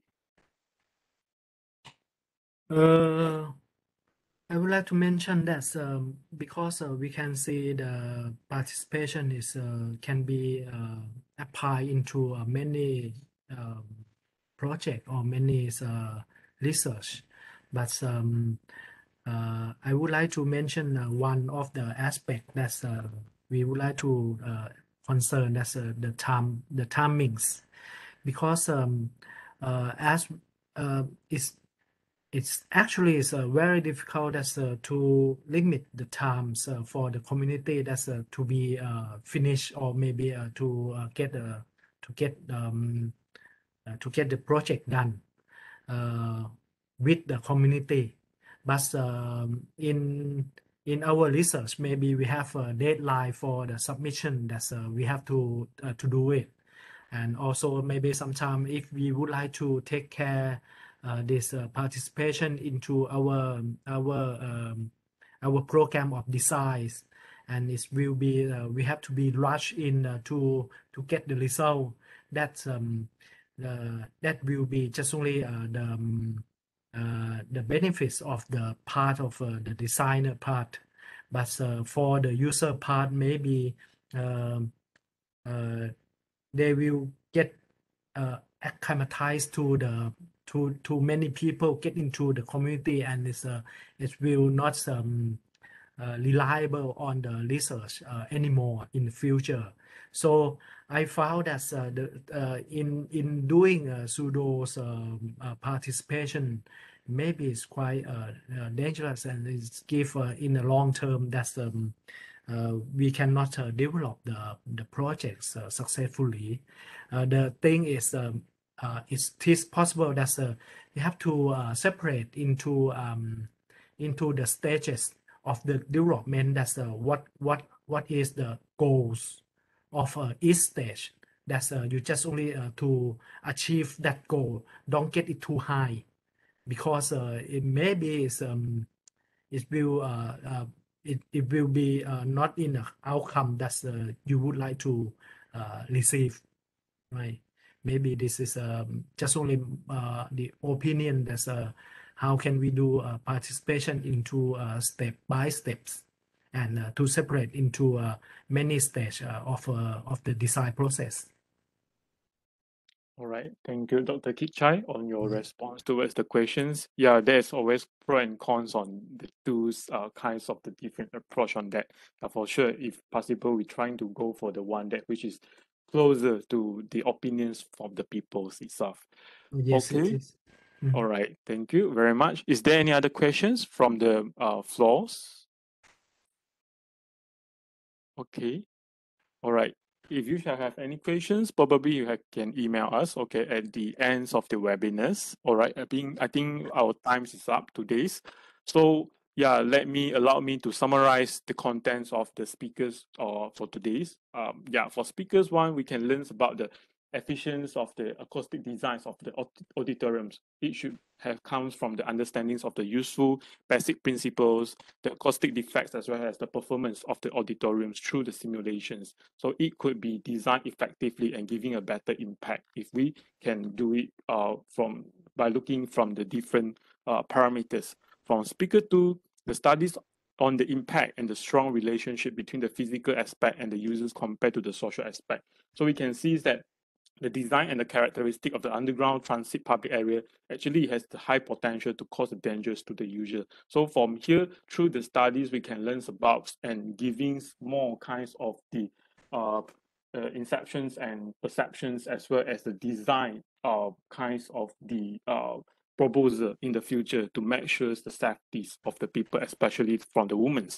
For the speaker 3, the differences in between the conventional and computational architecture from generations, basically through the series of the testing and scripts from the computational process, is basically can strike the equilibriums from the form makings as well as the form finding process that give a new kinds of the design paradigm of the architecture form that responded better form of sustainable design. For the speaker number 4, we can learn about the design imperative on the sustainable urban developments. So from here, we can see that basically a designer, actually, we should have these process can overcome the complexities and the simplicities, such as like the scientists, okay, in order to give a more balanced kinds of the design for our future environment. For speaker number 5, the ideas of participations in the design process actually has been developed throughout years as one of the successful model prior to the implementation stage by the multiple practitioners and the designers. So in this case, we can see that there's a pro and cons in each of that. If possible, in the future, the real engagements of the users instead of the false consensus or the designer, by using the own agenda, we were trying to being involved or trying to max into the consensus that will be in the better forms. So, all right, I think I would like to ask all the attendees to open up the cameras, okay, because we're going to have another sessions of the photo sessions, okay, to commemorate our webinar series number 2. So please don't be shy. So can you please switch on your camera that we can take the snapshots?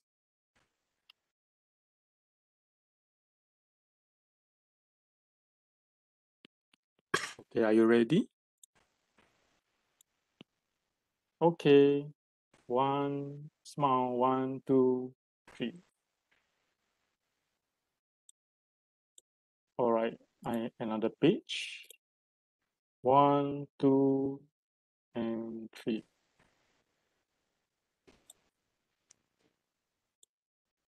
All right. Yeah, still have a lots of friends probably still haven't switched on their camera, but I think it's fine. Okay. All right. So, okay, thank you very much for attending the webinar series 1. And now we have come to the end of the sessions. Thank you again to our speakers, Prof. Dr. Pradeepa, Madam Nevin Rafa, Prof. Mohafiz, Associate Professor Dr. Khairul Anwar, Associate Professor Dr. Kit Chai. Thank you also to our audience. It was a pleasure to have you all with us. With this concludes the webinar series number 1. We are from UTM, hoping that our collaboration doesn't end here, and hope you have a good day, and goodbye for now. Thank you very much. Thank you very Thank much. you so much. Thank you. Thank you. Thank Bye-bye. you very Have a nice much. day. Thank Bye. you. Thank you very much. Thank you Have a very nice much. day. Thank you, Bye. Architect Thank you, Devi. everyone. Thank you, everyone. Thank you, all speakers. Thank you very much. Bye.